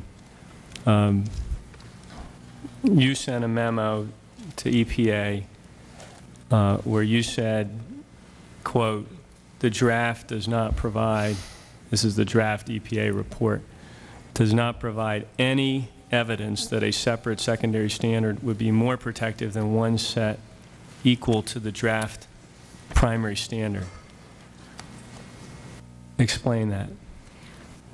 The air quality that would be achieved by setting the secondary standard based on that seasonal form, averaging it over 3 months, or setting it equal to the primary, the level of air quality is the same. And I think that gets back to the maps that were up there. I mean, so if what we care about is air quality, and the air quality that vegetation and humans are exposed to, the two standards from all the analysis that EPA did would have the same effect. I'm incredulous that you could claim there wasn't any evidence when in the draft, the original draft, the administrator indicated that he found evidence compelling that ozone-related effects on vegetation are best characterized by an exposure index that is cumulative and seasonal in nature, and that conclusion on the part of the administrator was reflective of what the expert panel had concluded and what months, if not years, of research and work on the part of the EPA staff had concluded. So again, I mean, I could see you asserting perhaps that it does not provide adequate evidence or sufficient evidence, but to suggest that it didn't provide any evidence, that there was no evidence that this secondary standard that was originally being put forward would be the appropriate one doesn't seem to jive with all of the other testimony and documentation that we have. Well, there are two different issues here. One is that whether vegetation responds over a season rather than over a day. And EPA did present evidence to that. EPA also presented evidence that the current standard or the previous standard may not be protective of vegetation. But at the end of the day, regardless of which form you used, air quality would be reduced so that that vegetation would be exposed to the same air quality. That's the bottom line. So that the form of the standard will not affect the air quality. It won't affect what people have to do to come into compliance with the standard, and it won't affect the air quality in those counties that are affected by the standard. Well, what you're saying strikes me as double talk in the context of what we heard in the original draft from the administrator, and certainly the reaction of the staff and the experts to the ultimate decision to abandon the more cumulative standard in favor of the same standard as the primary was intense and was lamented at all levels within the staff, which to me suggests that there was sufficient evidence. Certainly there was evidence that that would be the most appropriate route to take. Administrator Johnson, I just want to say to you that I'm offended, and I'm not trying to be facetious here. I actually mean this. I'm offended on your behalf by the White House's handling of this matter, because right up to the end, you were going with the science. In fact, I commend you for the fact that after you started to see the writing on the wall on March 6th, you nevertheless, and then at that point had the ability, I guess, to begin regrouping, you nevertheless pushed forward right up to the point of the deadline when the rug was essentially pulled out from under you, or you received this countermand, this final countermand or override from the White House. And I'm going to ask you a question which, again, I don't mean to be facetious. You're somebody who was in the agency for many years. You had this opportunity to take the top spot there. And I'm curious, when you did that, did the President, in speaking with you about taking this job, or the White House in speaking with you about it, did they indicate to you that there would be times when the science would be overridden for political purposes and you would essentially have to carry that water for the White House? How clear were they about these instances occurring? Sir, my charge and certainly my oath of office was to carry out the mandates and the laws that I am responsible for under the Environmental Protection Agency. That was the charge. The President went further and said, Steve, I want you to accelerate the pace of environmental protection while you help maintain the nation's economic competitiveness. That was a charge that was given. I've certainly been very public about that. And I've been carrying out those duties to the best of my ability, looking at sound science. And as I said, science isn't pure. There are many uncertainties in science, requires science, policy judgments, and of course then there are a variety of other issues that come into play depending upon the statute. Well, with all due respect, I can't imagine a clearer example of where your charge to carry out the law and respect the science could come into conflict with what the President and White House's edict was in this particular matter. I yield back. Gentleman's time has expired. Mr. Welch. Thank you, Mr. Chairman. Mr. Johnson, my understanding is Jason Burnett is a senior member of the EPA. Yes. And he's a trusted and respected advisor, is that yes. right? A person on whom you had confidence, have confidence? Yes. Is that correct? But he's, as you know, been deposed, and he testified that, according to him, in his testimony, you favored granting this California waiver in full in August and September. Is Mr. Burnett correct? Well, I think that he is correct in characterizing that over time, as I was briefed. Okay, let's keep it simple. I mean, I understand this is a process. My question, I'm really going to try to frame a question that's clear, that allows you to answer it as clearly and as succinctly as possible. And I do appreciate that this is a process and you have many things that come in. Mm-hmm. So what happens today isn't necessarily what is the wise decision tomorrow, okay? But is he correct in his recollection, according to his testimony, that in August and September you were leaning towards a full waiver? Well, I don't recall the August and September time frame, but I can say with confidence that I was considering all options, including a full grant and also a full denial and options in between. And I think as my recollection is, as I read the transcript last night, I think he also states that as well. Mr. Burnett said, it was very clearly, that in August and September you were favoring granting a waiver in full. We got to move on here. I only have 5 minutes, so you read it last night. Well, that's what he said. The issue isn't what Mr. Burnett said. The issue is whether it's accurate or not. Well, as I said, is that I considered each one of the options. All right, I don't recall the particular time, look, that's but obvious. I did consider. It's obvious that you did. Here's what he said. I think you've more or less acknowledged in August and September he was correct. You were leaning towards a full waiver. He said that over time you began to think of a partial grant. Is he right there? I considered a partial grant. That's correct. All right. Then on December 19th, of course, you issued a denial. Yes. And was that after you had been to the White House to have conversations about this issue? Well, again, I have routine conversations with the White House throughout the calendar. Did you have again? Any, this was my decision. Did you have any? And I think. I understand. Well, Mr. Johnson, we'd appreciate if you answer the questions. Yes, I'm trying. Did you have a meeting with the President about this? I have routine meetings with the executive branch, including the President. Okay. What part of my question don't you understand? Did you have a meeting with the President about this issue of the EPA waiver? When and where and if I have meetings with the President I said I have routine meetings with members of the executive branch. Those meetings, I believe, are in confidence. And as I said, I made the decision. It was my decision Johnson, alone. You described this process as transparent and open, correct?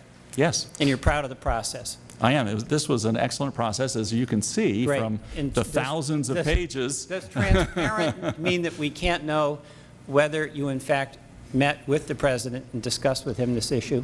I believe that as administrator, that I need to have the ability to have private meetings with the President and members of the executive branch. Did I just ask you what the content was of your meeting with the President? I said I have already acknowledged that I have routine meetings with the President and members of the executive branch. I think that's good government. Let me ask a few things. In your September 12th briefing, there were slides that were presented that included a statement from your staff that the clearest and most defensible option would be to grant the waiver. Is that true? I don't recall that particular slide. I know that there was a wide range of options and that they were all legally There were defensible. staff evaluations at the September meeting. This is all in the record. I mean, this is not I don't remember that particular so document. We can pretend to the people listening that this is an established fact, but let's... Sir, there were how many thousands of pages of documents that September we submitted 12th briefing, it said California has extraordinary ozone conditions. The greenhouse gas standards are reasonably viewed as necessary to address climate change, and opponents to the waiver have not met their burden of showing the California standards won't benefit climate change and ozone conditions.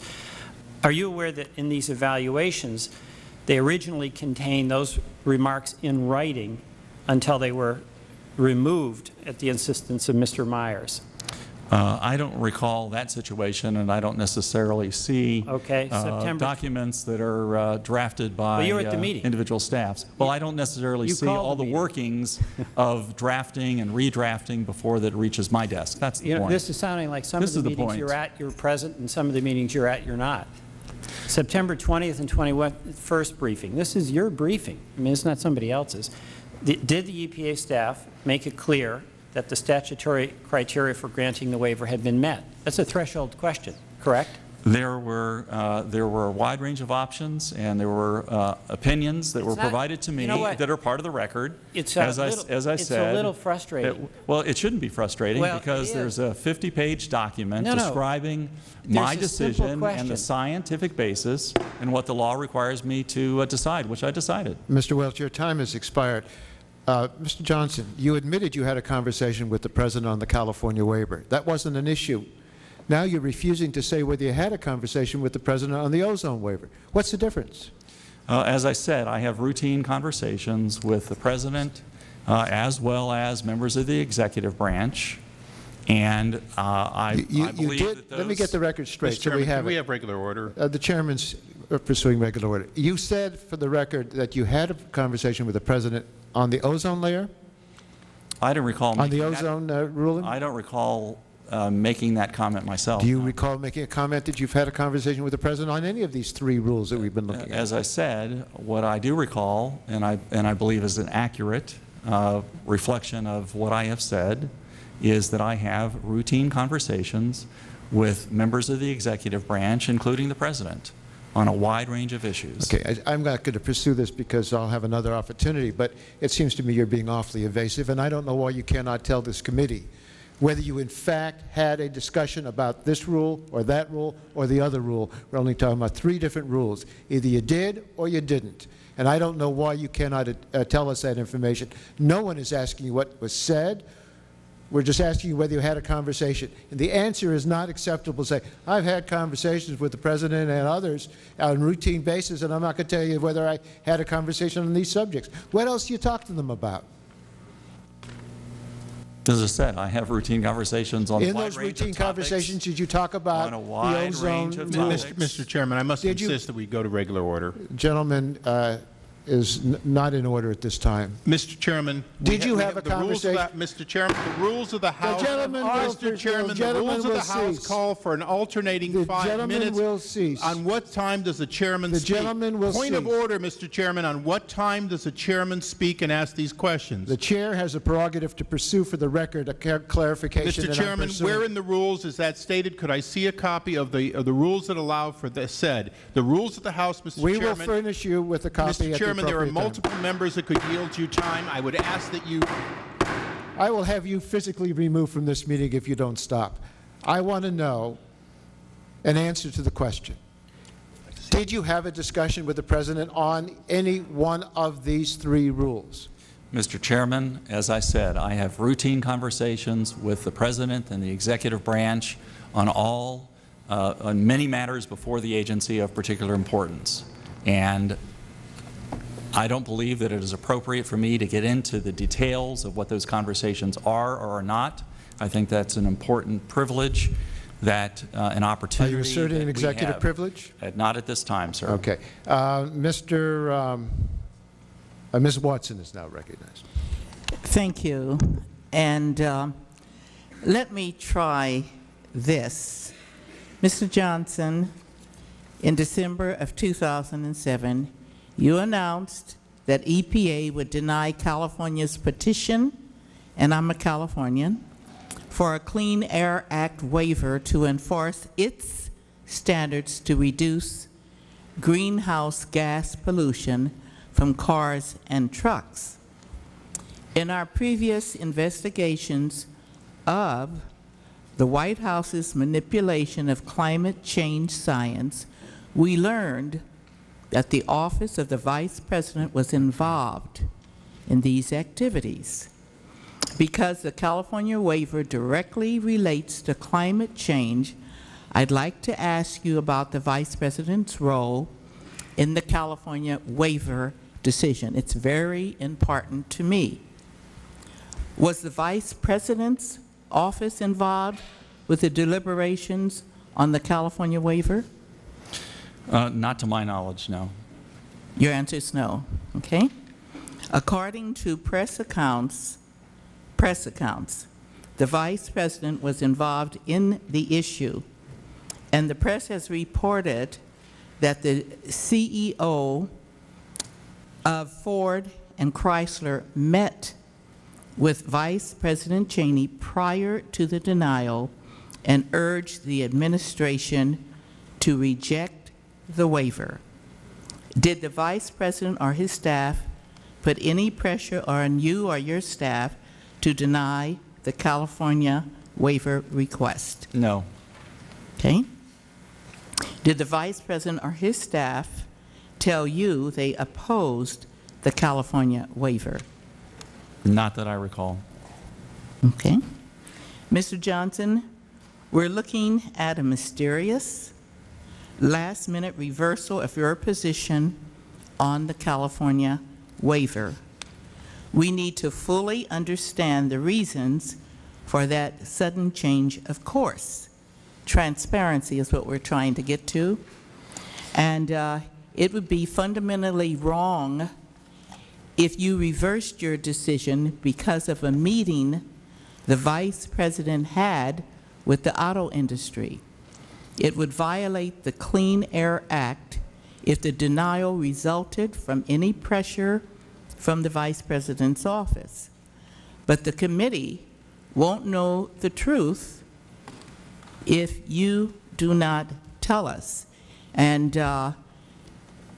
in terms of being transparent, we want to know why there was a reversal. We asked for the waiver because living in California, having worked for 20 years in the legislature, we did a lot to clean up our air. In fact, it took us 14 years for the smoking policies that stopped smoking on airplanes in California airspace, and now it is a practice around the globe. So we kind of know what we're doing when we ask for a waiver. And so if you could be transparent, was there any pressure put on you at all to change your own recommendations, to reverse your own recommendations? Well, again, I would, with due respect, beg to differ with your characterization. I didn't reverse any decision. I made the decision, and the decision was documented in the letter of what I intended to do to the governor in December. And then later on, then, as I said, the approximately 50-page document goes into great detail my decision. It was my decision. It was mine alone. And as I note in the document, that climate change is a problem that's not unique to California. And my decision is grounded in the law and the facts that were before me. We have your words down in the record. But was there any input from the White House that influenced your final decision to deny us a request for a waiver? Again, my decision were based upon the law and the facts and Section 209. No, let me clarify. I'm going to speak real clearly. Please. So you can ask me directly. Was there any input from the White House, either the President or Vice President, that influenced your decision? Again, I have routine conversations with the executive branch. You will not answer. Hold on. And I made the decision. Hold on. I'm asking a question. I've gone through this for the last hour. Okay. Yes or no? As I said, I have routine conversations. No, that doesn't right. Well, we're talking about transparency. As I said, the yes answer or is no. The answer is no, they did not make the decision. The answer is yes, didn't ask I that. made the decision. Maybe my English is not clear. Let me see if I can restate it. Please. Yes. You have these routine conversations. Yes. Was there anything in the, you don't have to give me the content, was there anything in the conversation, any input from either the President or the Vice President, and the Vice President in particular, because we do have a record of conversations with an industry that adds to the pollution in the air. Was there any input from the Vice President that impacted on your decision to deny California specifically its for the waiver? For the Vice President, I don't recall any. Your answer is you don't recall. I said no, I don't recall any. Okay, thank you. Thank you very much. Mr. Issa expressed that I was being unfair by taking additional time out of order, and I, in order to be fair, will yield him at this point 3 minutes so he could pursue further questions. Thank you, Mr. Chairman, and I appreciate the balance. In a nutshell, Administrator Johnson, you are aware that members of Congress enjoy the speech and debate exemption. It's been well documented that what we do and say in order to make our decisions and how we come to the floor is protected from basically discovery by your branch. So it probably shouldn't come as a surprise. It should come as a surprise to you that we're surprised that you're not going to tell us whether or not there were conversations within the executive branch that led to your independent decision. So I hope you'll take that as I understand it, even if others don't. In a nutshell, you serve at the pleasure of the President. Is that correct? That's correct. But the President doesn't have the right to order you. He only has the right to either accept what you do statutorily, make independent judgment if he has statutory authority, or fire you. Isn't that essentially correct? Essentially, that's it. Okay, yes. So you have independent authority subject to that portion of the pleasure, and you've asserted that in order to make your decision. I'd like to quote a well-known gentleman, Chairman Dingell, who says he declared that this regulation of CO2 was a glorious mess. Do you agree with Chairman Dingell that under the current law, taking a common material that's going to be everywhere and diffuses quickly and regulating it under the existing Clean Air Act will be a glorious mess? Well, I believe that there are many intricacies and complications with the Clean Air Act, and my personal opinion is that given the likely years and years of litigation that would ensue, I prefer a legislative approach. However, as the Chairman duly noted, I have responsibilities to administer the Clean Air Act, and that's what I'm doing by beginning with an advance notice of proposed rulemaking, which certainly will help the agency as it sorts through the intimacies and intricacies of the Clean Air Act, and I trust will also help members of Congress. Now, in your consideration of granting a waiver to California, did it occur to you, at least as to CO2, that when you haven't yet set levels on something you've just now been told through the courts you have the ability to set a level on, an independent request would be premature and inappropriate? Is that part of your consideration in how do you grant a waiver before you've even determined what the base is? You might, in fact, regulate to a level much lower than what California would. Well, actually, the Section 209 of the Clean Air Act actually identifies 3 very specific criteria, and that has to be the sole basis of my evaluation of any waiver petition. And in my judgment, California did not meet the second criteria, which is the compelling and extraordinary conditions, and go into great detail describing why I do not believe, in my judgment, they met those conditions.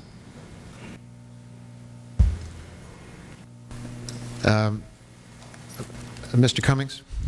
Thank you very much, Mr. Chairman. Administrator, let me ask you this. I found it interesting that when the Chairman was asking you about meetings with the President, you did not provide a direct answer. You talked about all these wonderful times that you have, and then when Ms. Watson asked you about the Vice President, you did answer and say that you didn't have meetings with regard to the California standards. I just want to make sure I understand why the different. It sounds like there's a different standard there for you. It's not a different standard, sir. But as I said, I have routine meetings with the executive branch, including the President. Asked specifically about the Vice President, and to my best of my recall, he did not. I did not have any conversations with him. So at all. I was just trying to. At all with regard to this, is that right? With regard to the California waiver, that's correct. So I was just trying to clear that up. Yeah, well, I'm glad you did. I just, you know, one of the things that this stuff is personal for me because I have asthma, and in my district in Baltimore, we have a high rate of asthma, and the taxpayers pay you. They pay you as they pay us. And we in Maryland are anxious to adopt the same standards that California has. And so, you know, we're curious as to how our administrator, our man in the EPA, how he makes his decisions.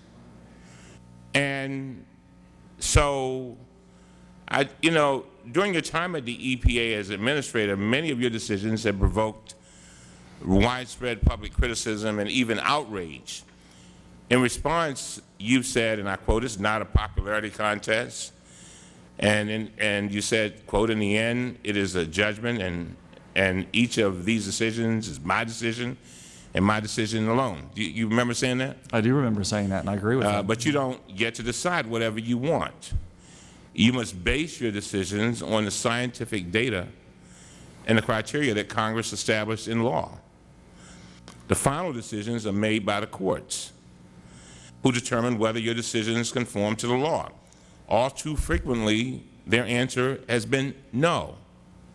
Chairman Waxman asked you recently about the EPA asked the EPA for the full litigation record on the Clean Air Act decisions issued by this administration. It's not a pretty picture. Out of the 26 cases decided by the D.C. Circuit, EPA lost 2/3 in whole or in part. Did you know that? Yes, I do. And our then General Counsel, Roger Martella, I believe, sent a letter to the chairman detailing all of the court cases which do not reflect that kind of percentage. So, yes, I am concerned when we lose cases, and that's why I'm doing my very best job to make sure that not only are our decisions, my decision, based upon on sound science, but on good law as well. Well, I'm glad you said that, because these losses include some of this administration's highest profile environmental rules. In 11 cases, the court said that the EPA's position was barred by the plain language of the law, which is the legal equivalent of a shutout. To date, the D.C. Circuit has reviewed 8 of your decisions and has entirely or partially rejected half. Does this track record concern you? Yes, any time that the agency loses a lawsuit, I think that is important, and that is of concern to me. And I know EPA has fine lawyers. My concern is whether you and the White House are listening to them. Well, sir, I listen to all of my staff, including a great legal staff, as I base my decisions. As I said, I base my decisions on science and on the law and on the facts that are before me. Now, the committee's investigation of your denial of the California waiver decision revealed that legal staff warned that a denial you would likely lose, but you disregarded their advice. Even when EPA has lost in court the first time, that hasn't stopped the administration from trying again.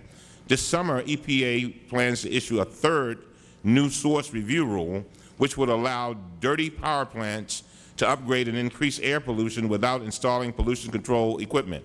The D.C. Circuit overturned the administration's 2nd new source review rule, as well as parts of the 1st. And the Supreme Court has already rejected the legal theory EPA is relying on. Has your legal staff warned you that this rule would be highly vulnerable to legal challenge? Well, since the rule is pending before the agency, that's an important issue that we're currently debating. Thank you, Mr. Chairman. Thank you, Mr. Cummings. Mr. Cannon. Thank you, Mr. Chairman. This has been an interesting and relatively intense hearing. And I'd like to give Mr. Johnson the opportunity just to sort of respond to some questions that he has time to respond to so that we can actually make some sense out of those. On December 19th, Mr. Johnson, 2007, you announced that you would be denying California's waiver request. And on February 29th, 2008, you released the complete decision document explaining the decision. Were you advised that the decision to deny California's waiver request was supported by the law? Yes. Would you like to elaborate on that a little bit? Well, the staff presented me a wide range of options. We went through each of those options, and each one certainly were those that were not defensible were eliminated, and the ones that were options that were presented to me, including denial, were presented, and ultimately that's the decision that I made. So there were some options perhaps out there that didn't make it to you because they were not legally justifiable. I don't know which ones were or were not, but certainly the ones that were presented to me were legally defensible, including a denial.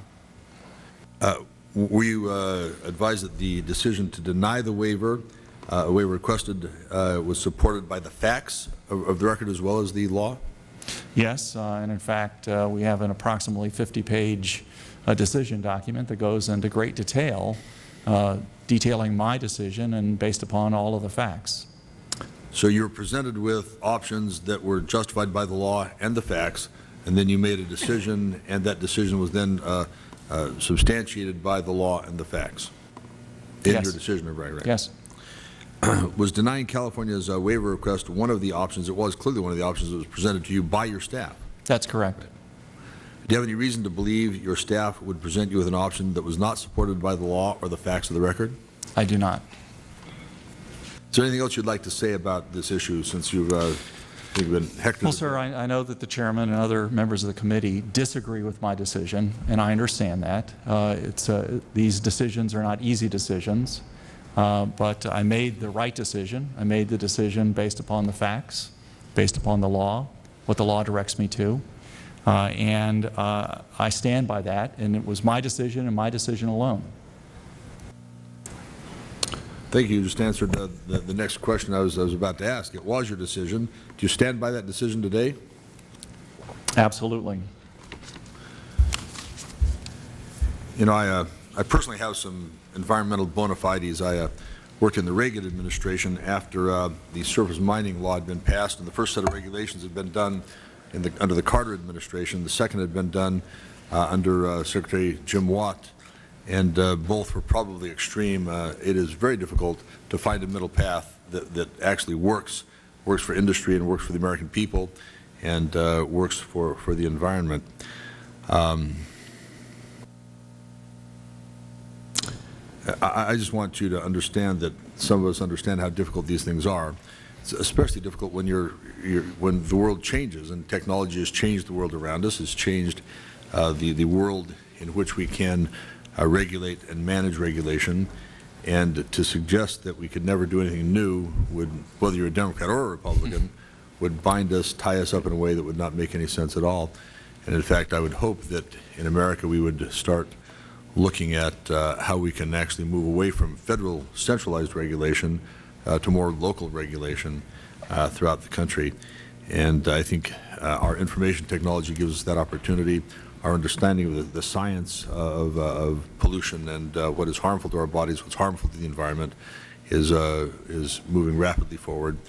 And I would hope that the hectoring you felt today will not be perpetuated in the future by whoever replaces you and others, but rather is a thoughtful review of what happens so that we can help guide, be sort of bumpers instead of being sledgehammers. Well, sir, I appreciate that, and I also respect the role of Congress and the important role in oversight, and I'm very supportive of oversight responsibility, and I'm also supportive of transparency, but as you can well imagine, I have to also be supportive of the ability to have candid conversations, have advice, so that I can make decisions that are independent decisions.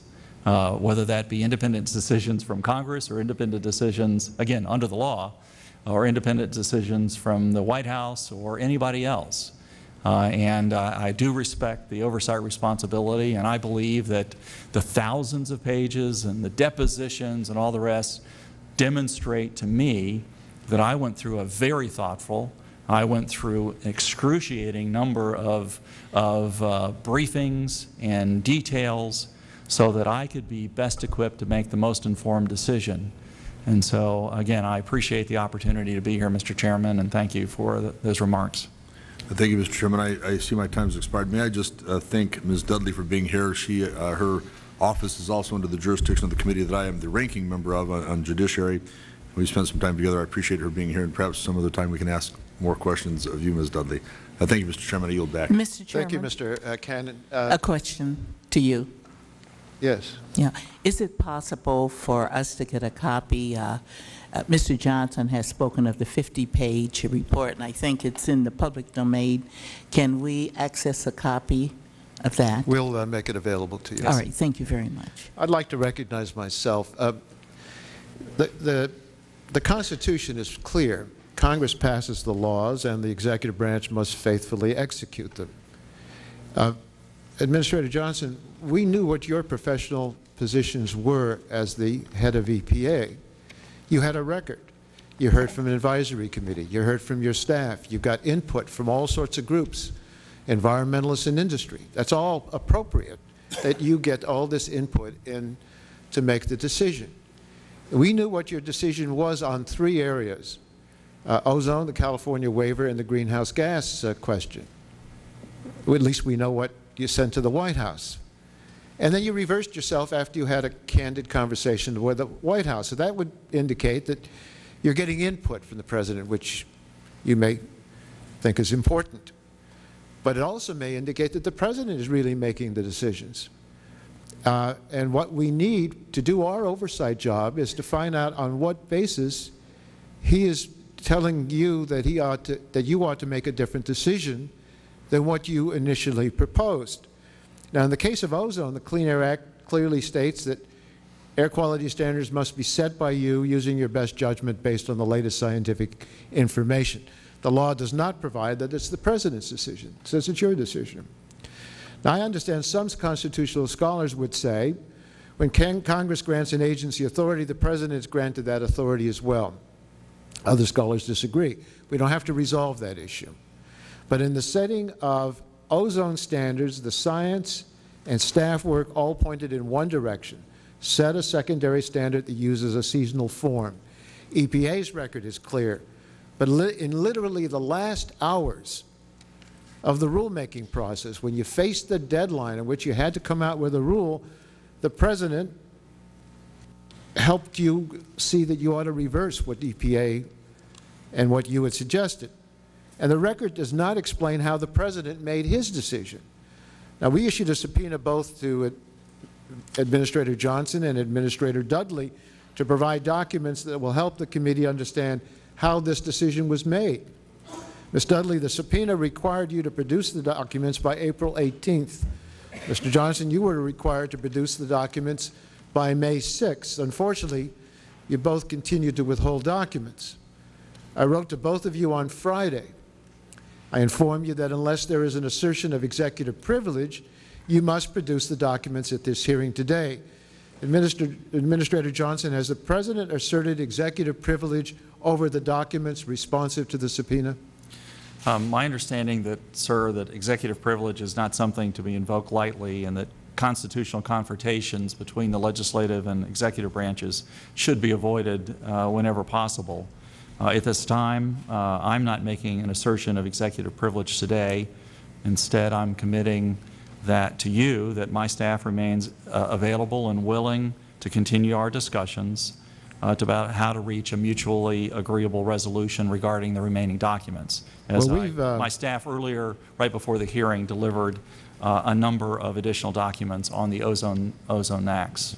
Administrator Dudley, as the President asserted executive privilege over the documents that we've requested of you pursuant to a subpoena. I know that our lawyers have been discussing the documents. We've produced over 7,000 pages.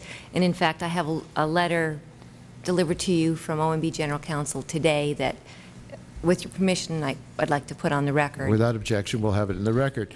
Well, during my tenure as chairman of this committee, we've all established a track record of making reasonable accommodations to executive branch interests that have arisen in committee investigations. In this case, you're trying to shield the White House from reasonable oversight, and that's not a reasonable position or an acceptable one. The President's precedents are clear. Unless there's a valid claim of executive privilege, you need to turn over the documents. As Chairman Burton recognized when he was chairman, quote, the only privilege under which the President may withhold subpoenaed documents is an executive privilege, end quote. Ranking Member Davis took the same position.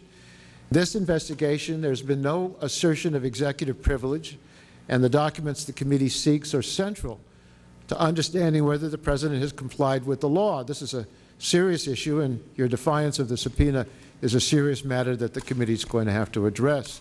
And an example of this is whether in establishing the ozone rule, whether costs were taken into consideration in a surreptitious way. And we know what the Supreme Court has to say about that matter, and we also know that Ms. Dudley has a March 6 memo from the White House that was sent to EPA, where she criticized EPA for failing to respond to economic values in setting the environmental standard. Well, one of her objections seems to be EPA proposal would be too costly to industry. That, we want to know more about that. We want to know on what basis that position is reached, and others. So I'm telling you both that unless you assert executive privilege, this committee has always stood by the fact that we expect the compliance with the subpoena. Mr. Issa. Thank you, Mr. Chairman. I've taken 5 minutes and 41 seconds. Gentlemen will be given 5 minutes. Thank you, Mr. Chairman. I'd like to follow up on that. The President's involvement in the ozone proceeding, as I understand it, is not only allowed, and it's not improper influence, but in fact is consistent with President Clinton's even greater involvement in setting the 1997 standard. Isn't that correct? That's correct. And I wasn't here in 1997, but I don't believe that the deliberative process between the agency, that internal process, was ever demanded that it be exposed. Do any of you know if there was a record under one of the previous chairmen where they demanded to know everything that led to President Clinton assisting in the decision-making process finally made by the EPA, but his input into that standard in 1997? I don't know. Well, I don't think there was, and I think we may be working with slightly different standards of what is appropriate. Will the gentleman yield? Of course, Mr. Chairman. Well, I do want to indicate that these standards that you're talking about were exhaustively examined by Congress. In the 105th Congress, there were approximately 30 days of hearings and at least 10 committees on this topic. EPA Administrator Carol Browner personally testified over a dozen times regarding the standards. Our own committee conducted an investigation about the matter as well. Mr. McIntosh, who was the subcommittee chairman, requested OMB produce all records related to their review, WIRA's view of the proposed rules. In response to this and other congressional requests, OMB produced thousands of pages in documents, including internal White House communications, and apparently withheld only 2 memoranda to the President from senior advisors within the executive branch of the President. So this record demonstrates that Congress, especially our committee, spared no effort in conducting oversight over the Clinton rulemaking. It also shows that the Clinton administration was extraordinarily responsive to our committee's extensive demands for interviews and documents. Well, and I appreciate the reclaiming my time. It certainly shows that we have a long tradition of looking into it, and that we also have a long tradition of recognizing that the President has a role to set in to participate in the standard setting, both President Clinton and now President Bush. I'd like to get to one closing matter, because I think we've sort of made the point with the inclusions of these graphs and so on that the difference in the secondary standard would have made no difference. So I think we'll go on to out of ozone and on to CO2. Administrator Johnson, if you were to have granted California's waiver request, and if California went into global cap and trade, and if California reduced its CO2, assuming that China and India continue to produce new coal facilities that have absolutely no scrubbers, that are just putting out CO2, would it really be all that significant when you look at the present level in California reduced by, let's say, 20 or 30% versus the new coal plants being put up on a weekly basis in China? Well, if I may, those are not the criteria on which I had to base the California waiver decision. No, I understand that, but you're obviously. So I based that on the criteria that were in the law. Now, asking the other question, the challenge that we have as a nation, and as we have across all the states, including my home state of Maryland, is that all contributes to global climate change. And so, in fact, what is happening in Maryland, or what's happening in Florida or New York or wherever, is all contributing to climate change. And I want to focus on that, because although it's not the primary portion of this hearing, I think as we close this hearing, as to this panel, I think it's important. We have to get down the amount of CO2 going into the atmosphere on a worldwide basis if we're going to be effective in reducing CO2 worldwide, thus assuming that the scientists' predictions are right, that if we continue putting more CO2 in, we will by definition be contributing to global warming. We make that assumption. This committee has studied it extensively. Based on that assumption, isn't it a global issue, one that requires treaties and a reduction on a global basis if we're going to be effective? Well, I believe that it requires each of the nations, whether you are a rapidly developing economy like China or India, or the United States or European Union, to be leaders and to move forward, and that each situation is different. 50% of our electricity comes from coal. Australia, it's 82%. France is much less than that. It's in less than 10%. One final question, because I think we've made that point. You have a responsibility as a federal officer to all Americans. And if I understand the standard under which you rejected California's waiver, part of that is an equal protection, that states are not allowed to arbitrarily have separate standards without need, because in fact you're protecting all of us and our commerce against arbitrary changes in standards by states. Isn't that true? Well, again, the three criteria that focus specifically on California, other states are not allowed to take any other action themselves unless the waiver was granted, and then they can adopt what the California standard is. And that the issue that was before me was there compelling and extraordinary conditions?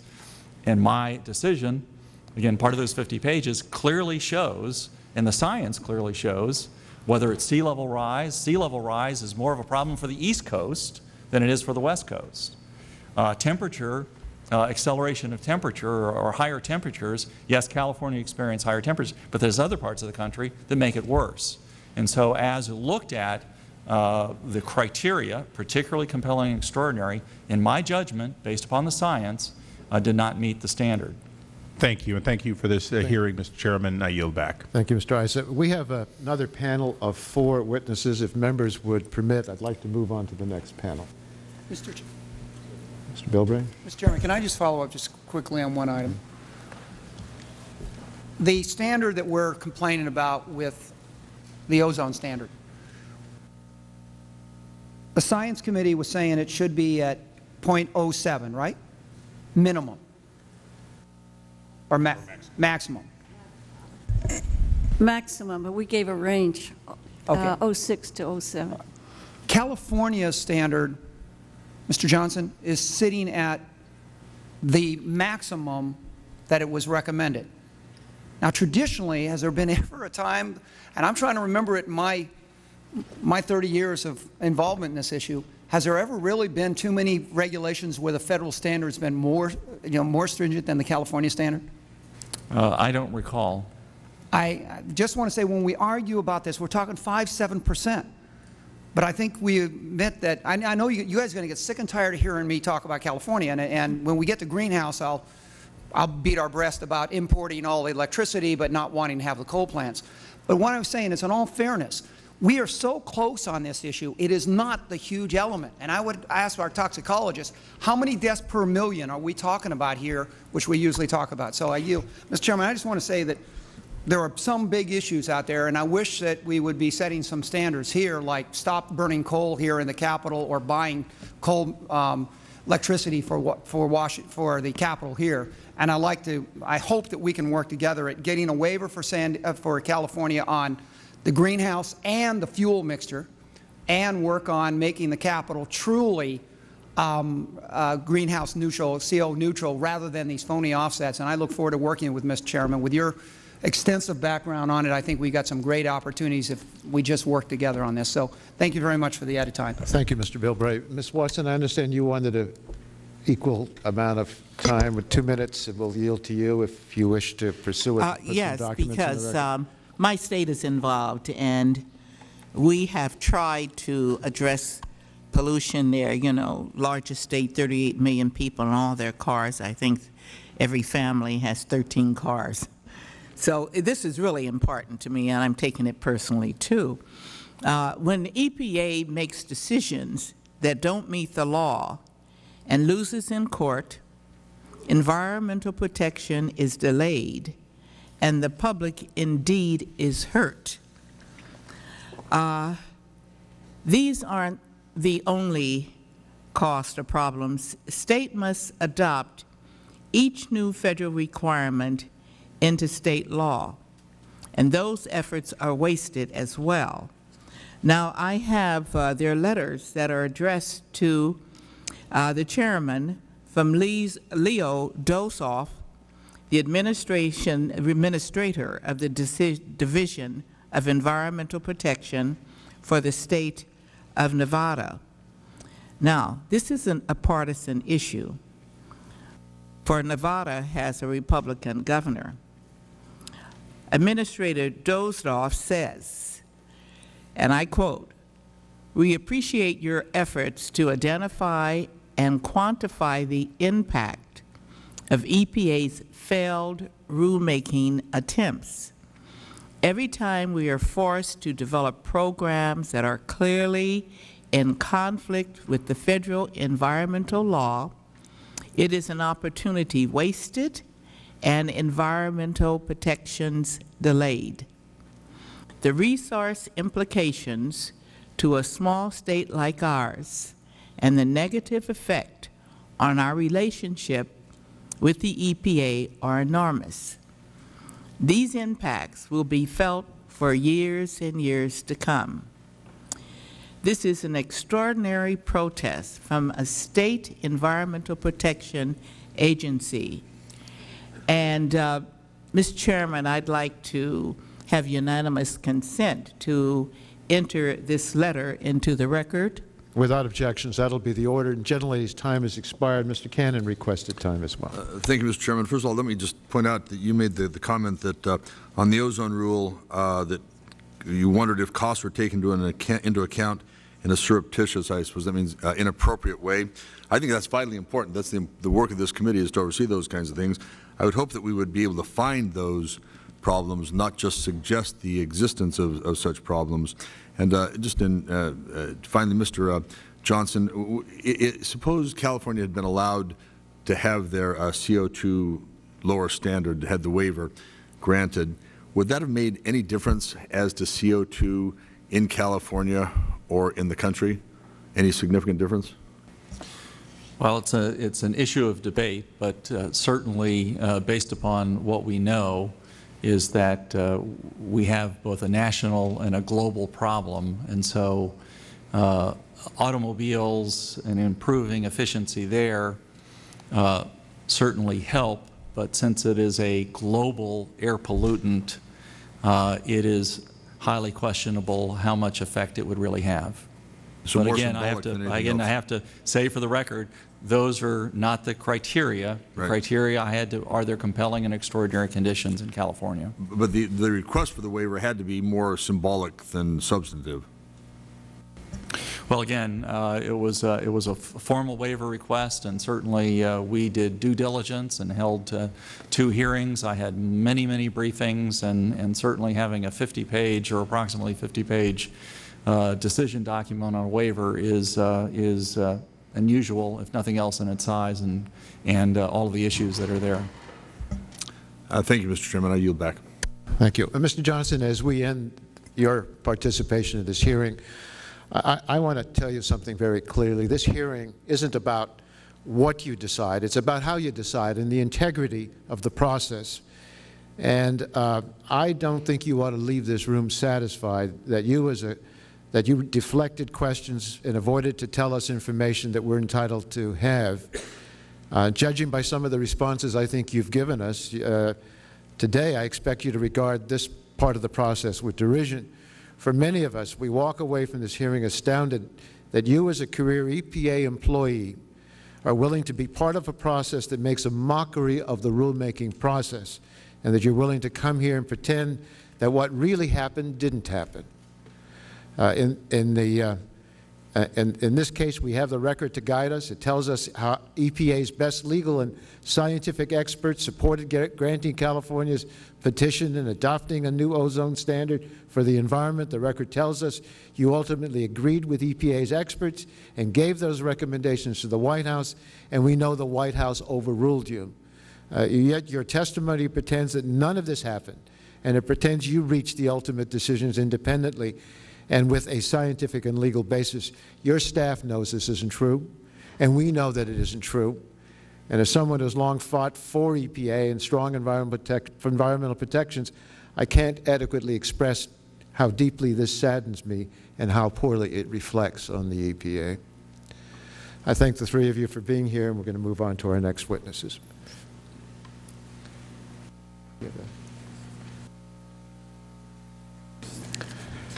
I now want to call forward our second panel, Dr.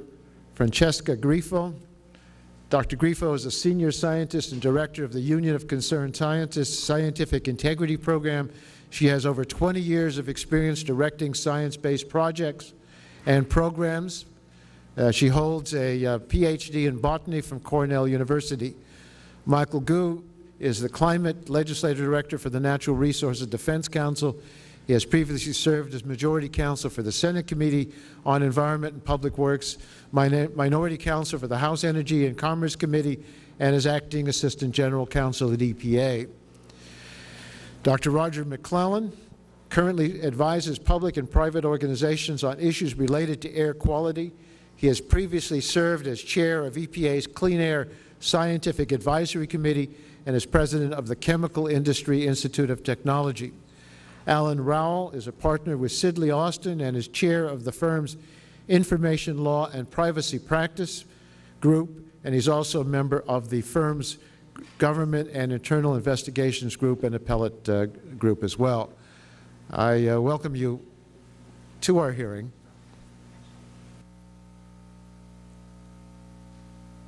It's the practice of this committee that all witnesses testify under oath, so I'd like to ask each of you to please stand and while I ask you to raise your right hand. Do you solemnly swear that the testimony you'll give before the committee will be the truth, the whole truth, and nothing but the truth? Thank you. The record will indicate each of the witnesses answered in the affirmative. Dr. Grifo, we want to call on you first. For all of you, your prepared statements are in the record in full. We'd like to ask you to try to limit your oral presentations to 5 minutes. The clock will indicate when it's read that the 5 minutes have expired. Please go ahead. Good afternoon, and thank you, Mr. Chairman, and thank you to the committee. I am a senior scientist, as you said, and director of the Scientific Integrity Program at the Union of Concerned Scientists, a leading science-based nonprofit working for a healthy environment and a safer world. I would like to thank the committee for the opportunity to speak to you this afternoon about the problem of political interference in the work of federal government scientists. The United States has enjoyed prosperity and health in large part because of its strong and sustained commitment to independent science. As the nation faces new challenges at home and growing competitiveness abroad, the need for a robust federal scientific enterprise remains critical. Unfortunately, an epidemic of political interference in federal science threatens this legacy. Political interference in EPA's decision regarding the air quality standard for ground-level ozone is emblematic of the problem of manipulation, suppression, and distortion of science at the EPA. You've already heard that EPA Administrator Stephen Johnson issued the final ozone standard at an arbitrary level inconsistent with the analysis of EPA scientists and independent science advisors and ultimately not sufficiently protective of public health. You have heard that the White House pressured the EPA to consider economic costs associated with tightening the ozone standard. The law, as affirmed by a 2001 Supreme Court decision, requires the standard be based solely on best available science. EPA leadership failed to meet that objective. The White House's interference or meddling in the ozone decision is not a standalone incident. Time and time again, White House officials or EPA political appointees have stepped in to second-guess, manipulate, or suppress the work of EPA scientists, threatening the agency's ability to protect human health and the environment.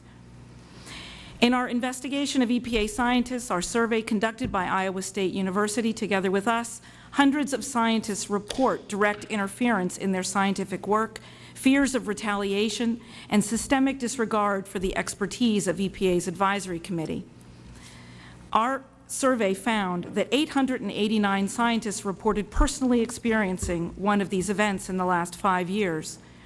In essay responses, nearly 100 EPA scientists self-identified OMB, Office of Management and Budget, as the primary culprit in this interference. It's important to note that we didn't ask them about OMB. The question was much broader. They volunteered that. 232 scientists had personally experienced frequent or occasional changes or edits during review that changed the meaning of scientific findings, not just routine edits, but those that change the meaning. 285 scientists had personally experienced frequent or occasional, selective or incomplete use of data to justify a specific regulatory outcome. 153 scientists had personally experienced frequent or occasional pressure to ignore impacts of a regulation on sensitive populations. 536 scientists felt that the agency occasionally, seldom, or never heeds advice from independent scientific advisory committees. This result was markedly worse at the Office of Air Quality Planning and Standards, which works closely with the advisory committees to set the NAAQS. Half of these respondents felt the EPA did not heed the advice of the advisory committees. The White House has rewritten EPA scientific documents concerning climate change, pressured EPA scientists to support predetermined conclusions regarding the health effects of toxic mercury pollution, and pushed for rules that politicize the scientific findings contained in the IRIS Toxics database. Science has been misused on air pollution, asbestos, fuel efficiency, mountaintop removal mining, oil extraction, pesticides, plywood plant pollution, toxic selenium contamination, and on and on. Fortunately, this is not a problem without a solution. A suite of reforms are detailed in our report, Interference at the EPA, but here are the most timely. The House and Senate overwhelmingly approved bipartisan legislation to strengthen whistleblower protections for federal employees. It is crucial that the final legislation, now in conference committee, contains specific protections for scientists who expose efforts to suppress or alter federal research. The EPA should increase openness in its decision-making process. If research results and analysis by EPA scientists are made public before they drop into, as the GAO put it, the black box of OMB, attempts to distort science will be exposed. The expanded reach of the OMB must be pushed back. Questioning the scientific consensus of agency experts is not OMB's proper role. EPA should adopt media, communication, and scientific publication policies that ensure taxpayer-funded scientists and their research are accessible to Congress and the public, and scientists need to be proactively made aware of these rights. Finally, there are two actions that can take place immediately. Administrator Johnson should send a clear message to all political appointees that he will not tolerate any attempts to alter or suppress federal research. Just as EPA Administrator William Ruckelshaus did 25 years ago, Administrator Johnson should pledge to operate EPA in a fishbowl. As we would welcome a dialogue with Administrator Johnson, although as of this morning he has not responded to repeated requests to begin that conversation. We look forward to continuing our work with the 110th Congress to restore scientific integrity to federal policymaking. Thank you. Thank you, Dr. Gafford. Mr. Michael Gu. Thank you, Chairman Waxman and Ranking Member Davis, for the opportunity, and Chairman Watson and Ranking Member Issa, for the opportunity to testify here regarding EPA's new National Ambient Air Quality Standards for ozone. My name is Michael Gu. I'm the Climate Legislative Director for the Natural Resources Defense Council. NRDC is a national nonprofit organization of scientists, lawyers, and environmental specialists dedicated to protecting public health and the environment. Before I turn to my scripted statement, I just wanted to make a couple of points here about some of what we've heard today. And Mr. Johnson won't admit to talking to the White House about the ozone decision, but we have the EPA talking points from the meeting with the President, and they say that the seasonal form is the most scientifically defensible, and they say that the seasonal form is the most legally defensible. And the question that we have is what caused the Administrator to change his mind quite literally overnight so that the EPA staff had to scramble around to change the document within 24 hours. And then just to also respond to a point, a chart was put up. Administrator Dudley said that there would be no more attainment areas with the secondary standard set the same as the primary standard. But it's not just the form that regulates the stringency of the standard, it's also the level. And the CASE Act, and I'm not quite sure, Dr. Henderson didn't have the opportunity to comment on this, but the CASE Act said that the level should be between 15 and 17, and the level was actually set at 21. And of course, therefore, it wasn't as much more protective than the primary standard. Now, let me turn to my prepared remarks. The first point I just want to make with regard to ozone is that we now know that ozone kills people. We say that ozone results in excess or premature mortality. That's a fancy way of saying that smog kills people. And ozone pollution also leads to a host of other health effects, susceptibility to infection, asthma attacks, school absences, emergency room visits, and even overnight admission into the hospital. And these are real effects with real consequences for us, for our children, for our elderly, and our infirm. And the second point I wish to emphasize is that ozone pollution is ubiquitous. According to EPA, approximately 140 million Americans live in areas that violate the 1997 8-hour standard, including more than 16 million children, more than 6 million people aged 75 and older, and more than 9 million people who suffer from asthma. Putting these two facts together, it is clear that ozone is a major public health problem in the United States. In my testimony, I have characterized the decision of the Administrator as a shameful distortion of the scientific and regulatory process for setting national ambient air quality standards. I say that from my vantage point as a former EPA attorney who spent more than 4 years developing and defending the standards set forth in the Clinton administration, which were ultimately upheld by the United States Supreme Court.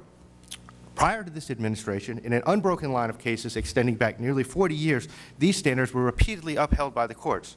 And since its creation in 1977, nearly every administrator prior to this one has made decisions regarding the National Ambient Air Quality Standards within the scientific boundaries set by the Clean Air Scientific Advisory Committee. This administrator, despite very clear recommendations from CASE Act, chose to disregard its advice. The administrator had before him an enormous opportunity to advance the cause of public health protection in the United States. He had a voluminous scientific record documenting health effects at levels below the existing standard. He had a unanimous recommendation from CASE Act, and he had a very clear directive from the Congress and the courts that he must set the standard to protect public health with an adequate margin of safety, erring on the side of caution. In short, he had all the elements that he needed to set a highly defensible standard that would have protected public health with an adequate margin of safety. And it distresses me to report that the Administrator squandered that opportunity. The record is clear. The Administrator's decision is not based on the latest scientific evidence. It is not based on the recommendations of CASE Act. It does not protect public health, and it does not include a margin of safety. Some may try and defend this decision as a reasonable policy decision, or an attempt to justify the decision on the basis of vague notions of uncertainty. But to say something as a policy judgment, or to say that a decision is based on uncertainty, adds little by way of actual rationale. The question is, what is the policy, and in what direction does any alleged uncertainty cut? Is the policy to honor the latest scientific evidence and the recommendation of CASE Act erring on the side of safety? I would submit that the record before us makes clear the answers to those questions. In the end, these standards will be replaced by ones that reflect the science and the law. But in the meantime, our citizens' lungs and their health will suffer as a result. Chairman Waxman, I commend your efforts and the efforts of your staff to bring this deplorable situation into the light of day. Thank you. Thank you very much. Dr. McClellan.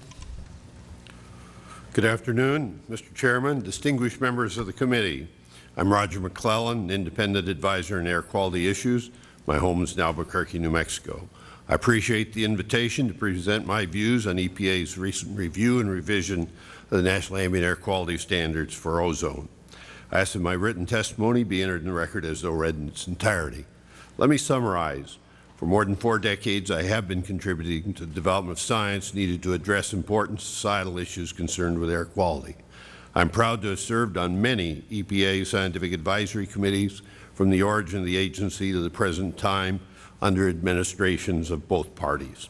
This included service on the Clean Air Scientific Advisory Committee, which I chaired, 1988-92, and on panels that have considered all the criteria air pollutants. I served on the ozone panel that advised on the 1997 standard. I did not serve in the most recent ozone panel. However, I have closely followed the standard-setting process that led to the final rule announced by Administrator Johnson on March 12, 2008, focusing on the primary or health-based standard. As you know, every standard has 4 interrelated elements: an indicator, an averaging time, a numerical level, and a statistical form. And it's important that these always be considered in their entirety. Throughout the review process leading up to the final rule, there has been debate over the numerical level of the 8-hour averaging time standard with ozone as the indicator. In my opinion, much of the debate was premature and focused on the outcome desired by some parties, a lowering of the standard even before the review of the science was complete. This resulted in a blurring of the boundary between the role of science and judgment in the setting of the standard. With publication of the proposed rule for the ozone standard, the debate intensified. That included repeated reference to the Case Act recommendation the primary standard be set within a specific narrow numerical range, 0.060 to 0.070 ppm. In my opinion, the Case Act panel moved from the science arena into the policy arena with its strident advocacy of an upper bright line value of 0.070 ppm for the primary standard. Case Act's selection of this narrow range and an upper bright line value followed the template that Case Act had been used with the PM 2.5 standard. In that case, Case Act, the panel I served on, advocated setting the PM 2.5 annual standard setting at 13 to 14 micrograms per cubic meter, a view that I dissented from, and the 24-hour standard at 25 to 35 micrograms per cubic meter. The Administrator made policy judgments in setting the 24-hour standard at a level of 35 micrograms per cubic meter, a drastic reduction from the previous, and reaffirmation of the annual standard at a level of 15 micrograms per cubic meter. Case Act argued, with the exception of myself, one other, that he had made a political choice and ignored the science. In the case of ozone, Administrator Johnson made a policy judgment to set the ozone standard at 0.075 ppm averaged over 8 hours. The value was actually consistent with the original advice of his own staff, 0.075 ppm, up to a level slightly below the current standard, which we know was 0.080, but with rounding could have been up to 0.084. Again, Case Act argued he made a political decision and ignored the science. In my view, the Case Act panels have not fully understood nor communicated the extent to which the recommendations they communicated to the Administrator represented both their interpretation of the science and their personal policy preferences on the numerical level of the standard. Even before the final rule for ozone was announced, Case Act scheduled a teleconference to develop unsolicited advice to the Administrator. This clearly moved Case Act from the scientific advisory arena into the political arena. This was evidenced by panel members noting the importance of getting the record right for the courts and the suggestion that the Administrator should have resigned rather than cooperate with OMB and the White House. The panel's letter on that teleconference continues to suggest that somehow science and scientists alone can establish the appropriate standard, or at a minimum dictate the upper bound acceptable for a policy decision. The Clean Air Act does not call for a standard-setting committee, with the Administrator merely serving as a rubber stamp for the committee's judgments. The Clean Air Act wisely calls for a Clean Air Scientific Advisory Committee to provide advice to the Administrator on policy judgments that under the Clean Air Act are the exclusive responsibility of the Administrator. In my opinion, the Administrator has appropriately exercised his authority and making policy judgments on both the revised PM 2.5 and ozone standards, making selections from among an array of science-based options. The basis for his policy decisions are well documented in both final rules, including consideration of both the science and personal judgments of CASAC, and they are also consistent with the Supreme Court's interpretation of Clean Air Act. He did not consider cost. However, he did exercise judgment appropriately in deciding how low is low enough in setting the numerical level of both standards from among an array of science-based options. There is no scientific methodology that can be used as a substitute for the Administrator's judgment. I welcome the opportunity to address any questions you may have. Thank you, Dr. McClellan. Mr. Rowell. Mr. Chairman, Mr. Issa, members of the committee, thank you for inviting me to testify today to provide my views on the authority of the President to influence the decisions of his subordinates in the executive branch. It's an honor to appear before you. I am testifying today in a personal capacity based on my interest and background in administrative and constitutional law. I am currently engaged in private law practice and have previously served as General Counsel of the U.S. Department of Agriculture, General Counsel of the Office of Management and Budget, and as Associate Counsel to the President. Until recently, I also served in a part-time capacity as Vice Chairman of the Privacy and Civil Liberties Oversight Board. My views here are focused only on the general issue of presidential authority to influence and direct the regulatory actions and decisions of the executive branch under Article 2 of the Constitution. It is my view that the President is and should be in control of the executive branch. But importantly, this does not derogate or diminish Congress's power to set policy by legislation and to oversee the executive's execution of the laws. Rather, the unitary executive means that it must be the President and not some relatively unknown subordinate, narrow agency, or obscure technical committee who is responsible to the public to take care that the laws are well and faithfully executed. In short, the unitary executive concept promotes more effective rulemaking by bringing a broader perspective to bear on important regulatory decisions and enhances democratic accountability for regulatory decision-making by pinning responsibility on the President to answer to the public for important regulatory actions taken by his or her administration. Setting standards requisite to protect public health and welfare is inherently a policy exercise because Congress and the courts acknowledge that government regulations cannot and need not achieve zero risk. Indeed, it is the President's responsibility, not just his right, to ensure that executive branch regulatory decisions, to the extent Congress has left the executive with some discretion, reflect the President's own policy judgments. That way, the public can hold the President accountable for important regulatory judgments, or alternatively, look to Congress for stronger, smarter, or more specific laws.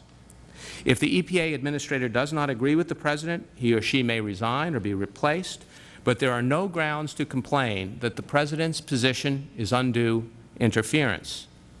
The reasons why the Constitution established a powerful President are well known. In short, the framers were acutely conscious of the debilitating weaknesses that resulted from executive by committee during the Revolutionary War and under the Articles of Confederation. They clearly understood that putting one person in charge of the executive branch would promote accountability. The Constitution adopted a unitary executive in order that the American people would know exactly whom to credit or whom to blame if the laws were not faithfully and effectively discharged. If responsibility is diffused, then the ability of the public to influence and choose their government is diluted. And presidents of both parties have asserted the right to oversee and direct the actions and decisions of their regulatory agencies.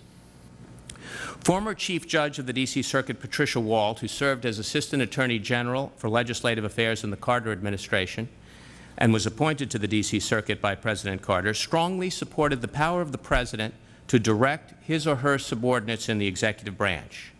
In 1981, she authored the leading opinion on presidential control over rulemaking, Sierra Club v. Castle. Interestingly, Judge Wald was joined in that opinion by then-Judge, now Justice Ruth Bader Ginsburg.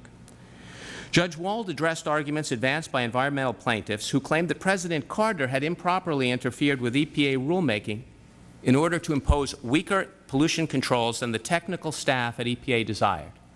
She categorically rejected this criticism of President Carter's decisive role.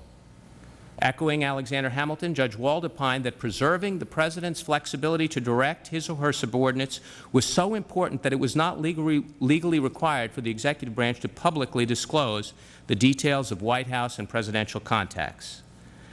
Similarly, President Clinton further codified and solidified the process and desirability of presidential control over executive branch rulemaking.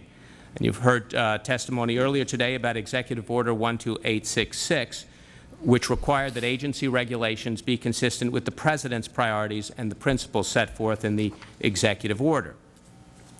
As you heard also, President Clinton himself was personally involved in improving the 1997 ozone standard that was a precursor of the standard involved today. And just as is the case with the current ozone rule, and as was the case with President Carter's sulfur and particulate matter rules that Judge Wald addressed, EPA ultimately chose in 1997 a pollution standard that was more lenient than the one favored by agency staff and recommended by the KSAC Committee of Scientific Advisors. I would submit that it makes sense as a matter of public policy to acknowledge and respect the President's ultimate dominion over the executive branch. If Federal regulations do not serve the public well, either because they are too restrictive or too permissive or simply not well designed, the President and Congress, of course, should take the blame. If the regulations are reasonable and accomplish the public's goals efficiently, then the President and Congress should receive the credit. Technical advisors are essential to the rulemaking process, but the buck has to stop with the person who answers to the people, that is, the President. Thank you for considering my views. Thank you very much, Mr. Rao. We'll now proceed to questions, and to start off the questioning, I want to recognize Ms. Watson. Thank you so much, Mr. Chairman. And Mr. Gu, I felt your passion in your testimony. I'm very passionate, too, because my grandfather, in coming here, once into California, I'm speaking of, and once he got here, he found he had to go over and live in Arizona. When he came back, he fell dead in the streets, leaving a widow with 7 children. The oldest was my mother. And so that was before we had the Clean Air Act. I spent 17 years as the chair of Health and Human Services in the California State Senate. We fought viciously with those who did not want to clean up the air because they felt it would impact on, I guess, their profits. So you've expressed grave concerns that Administrator Johnson's decisions on the new ozone standards were not based on science and the law. In your view, is this failure to base an EPA decision on science and the law an isolated incident? And could you put this into context in terms of this administration's overall record of implementing the Clean Air Act? I'd be glad to, Congressman Watson. This is not an isolated instance at all. Far from it. What we have seen in the past 8 years is a concerted attempt to effectively dismantle the Clean Air Act through implementation and enforcement. And we've seen it in a number of instances, from new source review to mercury pollution to the National Ambient Air Quality Standards and their position on greenhouse gases. As I mentioned, and as you note, air pollution is very serious business here in the United States. More Americans die from air pollution than die from drunk driving and HIV/AIDS put together. And most of that is from particulate matter air pollution, which I would mention as a good example of the same kind of decision-making that we have seen where the administrator chose to disregard the clear advice of the Clean Air Scientific Advisory Committee. The very next decision that we will be seeing in the National Ambient Air Quality Standards area will be with regard to lead, a known toxic air pollutant. And we are concerned that the next decision with regard to lead may resemble the past 2 National Ambient Air Quality decisions. Let me just ask you this. Have you seen this disregard for the scientific input as a problem for the agency over a period of time? I think over the last 8 years, this has been a very difficult time for people at the agency. If you look at the depositions and you look at the record that Chairman Waxman has compiled, you see that any number of staff, career staff attorneys were saying things like, "I've never seen this in the last 30 years." It's been extremely distressing. The career staff at EPA are extremely dedicated, and they're dedicated to the science and to public health protection. They have not been well served in this administration. Well, I want to thank you very much. I feel the same exact way. California is my state, and I want to thank you. The Clean Air Act says that the EPA must use its understanding of science to protect people's health and lives from air pollution. And disregarding the law and the science subjects people and our environment to grave harm.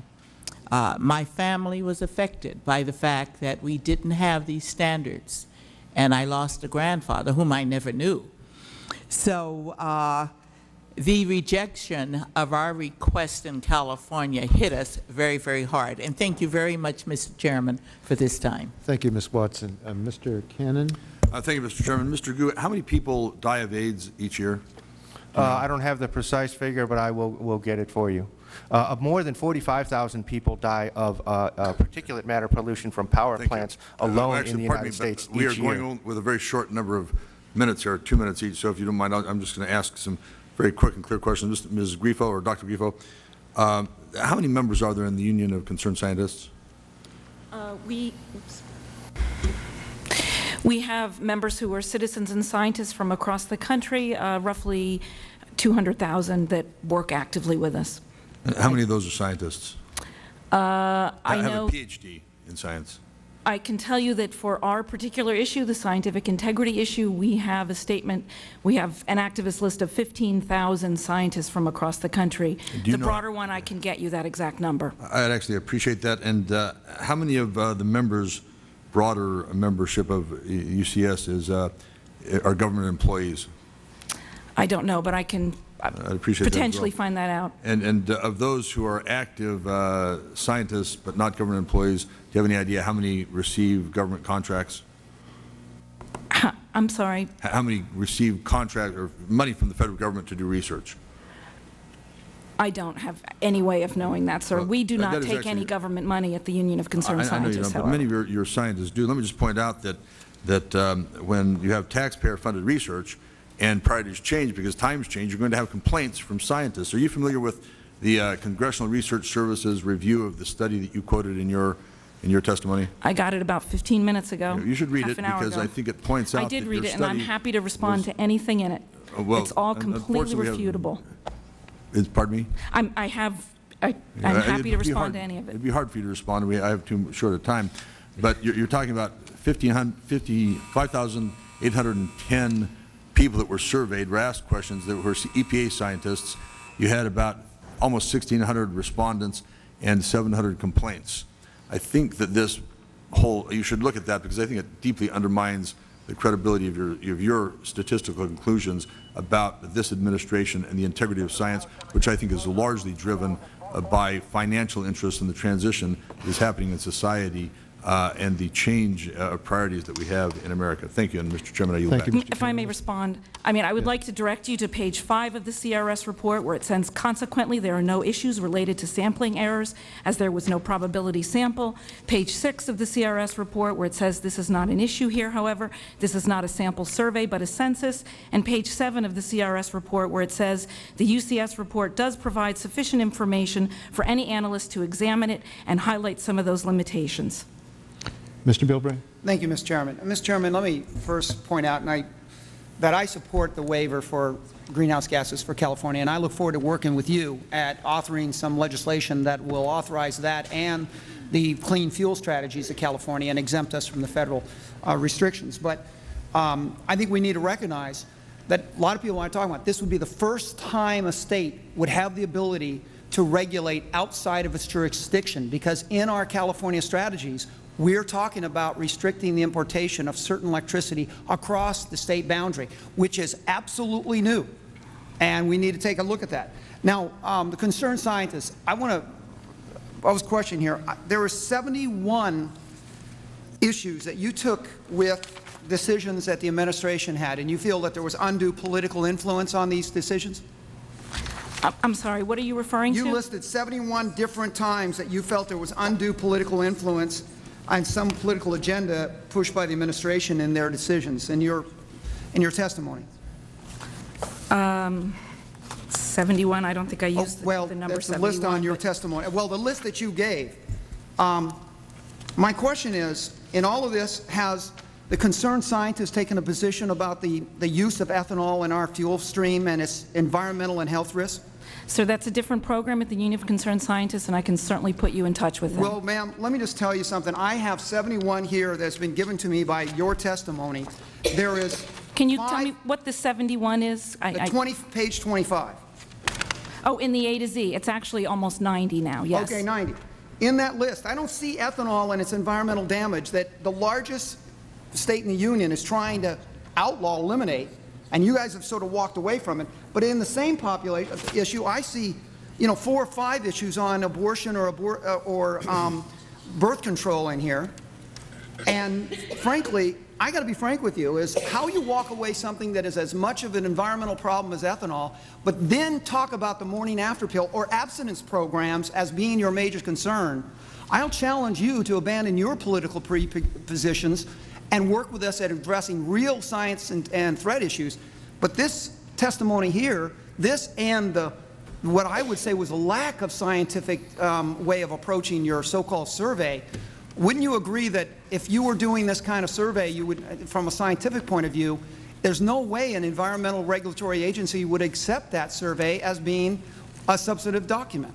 First of all, I think the CRS did accept it as a substantive document. That is the thrust of what's said here. And each of the pieces in here, well, we can go through them one by one, and I'm happy to talk about them.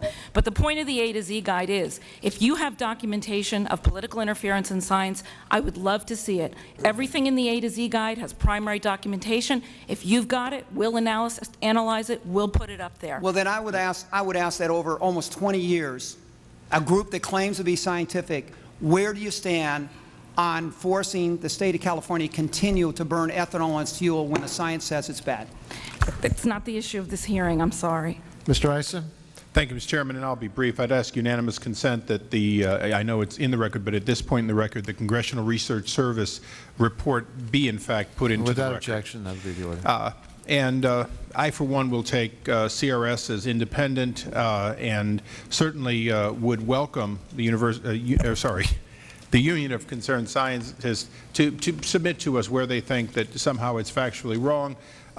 However, I would suggest in the future that if you want to do a survey, but if you want to do polling, that there are science practices that would allow for it. Really, I would like to just take this limited amount of time and say to Dr. McClellan, you're here, and to Mr. Rawl, you're both here on your own dime. You're both experts and historically. Can you give us briefly in the remaining time a contrast between today and the period of time in which you served? Because quite candidly, I wasn't here during the Clinton administration and then a Republican majority, but I'd like to have a contrast because I'd like to understand, do you believe that there is somehow a rapid change in the way the administration works with your former agencies, or is it substantially the same and we're simply seeing it different because we see it through different eyes? Thank you for the question. I'd be very pleased to address that. As I noted in my opening remarks, I've been associated with the EPA and its advisory structure from the beginning of the agency. At the time the agency was created, I was chair of a committee which is advisory to the U.S. Public Health Service. That function was brought into EPA, and thus I became a part of the Science Advisory Board at its beginning. I'll have to say that controversy has been a part of the fabric of the EPA since its origins, and it has been a part since the passage of the Clean Air Act, which preceded the agency. Indeed, one of the first activities I participated in was a visit to Research Triangle Park in the early 1970s as we were putting in place the first air quality standards. And we went there based on concerns that came to the surface with a headline story in the LA Times about the question of whether scientists were being pressured to come to a particular viewpoint. Periodically over time, we've seen these controversies. It is natural because you have science, and scientists are not without their own emotions and their own judgment. We're passionate about the use of our science. So I don't see a big spike. Thank you. And Mr. Rawl, just very briefly so we can go to our vote, I'm afraid. Well, I think there has not been as much change as it may appear listening to only one hearing. I think President George W. Bush has not been a potted plant with respect to environmental rulemaking in his administration, nor have his predecessor presidents been potted plants. President Clinton was very involved, President Reagan, President Carter, all very involved in rulemaking. President Reagan, of course. We're going to have to. Sure. Thank you. If you'd put the rest in for the record, I would very much appreciate it. Thank you very much, Mr. Chairman. It was interesting, your discussion of the proper role of the President in agency decisions, and I don't believe it's central to the issue before us today. Mr. Rowell, even though you assert that the President can direct the Administrator's decision, do you agree that the President must follow the law? Absolutely, Mr. Chairman. And so when the President intervenes and makes a decision on the secondary, or when he intervened and made a decision on the secondary ozone standard, his decision still had to meet the requirements of the Clean Air Act? Absolutely. Okay. And the Clean Air Act requires EPA Administrator to identify level of air quality requisite to protect the public welfare from any known or anticipated adverse effects associated with the presence of such air pollutant in the ambient air. Mr. Gu, is it your position that scientific evidence available to the Administrator and the President that the secondary ozone standard was set at a level requisite to protect the public welfare? No, it is not my opinion. The unanimous recommendation of CASAC was that the form of the standard not be the 8-hour standard. The basic point here is that plants and foliage respond differently than human lungs do. The 8-hour standard was set to protect human lungs and human respiratory function. So whoever set that standard, whether it was in fact the President or the Administrator, you don't think it fits with the science? That is correct, and therefore the Clean Air Act requirement. That is correct. And Dr. Griffo, your survey is important because it provides us with a big picture of political interference with the work of scientists at EPA. Almost 1,600 EPA scientists filled out survey questionnaires and sent them to the Union of Concerned Scientists, and they had cases where EPA political appointees had inappropriately involved themselves in scientific decisions, or interference from political appointees from other parts of the administration like the White House, and EPA scientists who were directed to inappropriately exclude or alter technical information from EPA scientific documents. Their survey shows that there has been a serious problem of political interference with the work EPA scientists under the Bush administration, and that, I think, is unacceptable and has to stop. I thank the four of you very much for your testimony, and we'll keep the record open in case there are other thoughts you want to submit to us for the record or questions that members may seek to ask. That concludes our hearing. We stand adjourned. George Gray admitted the numbers were bad. That's what I wanted to say.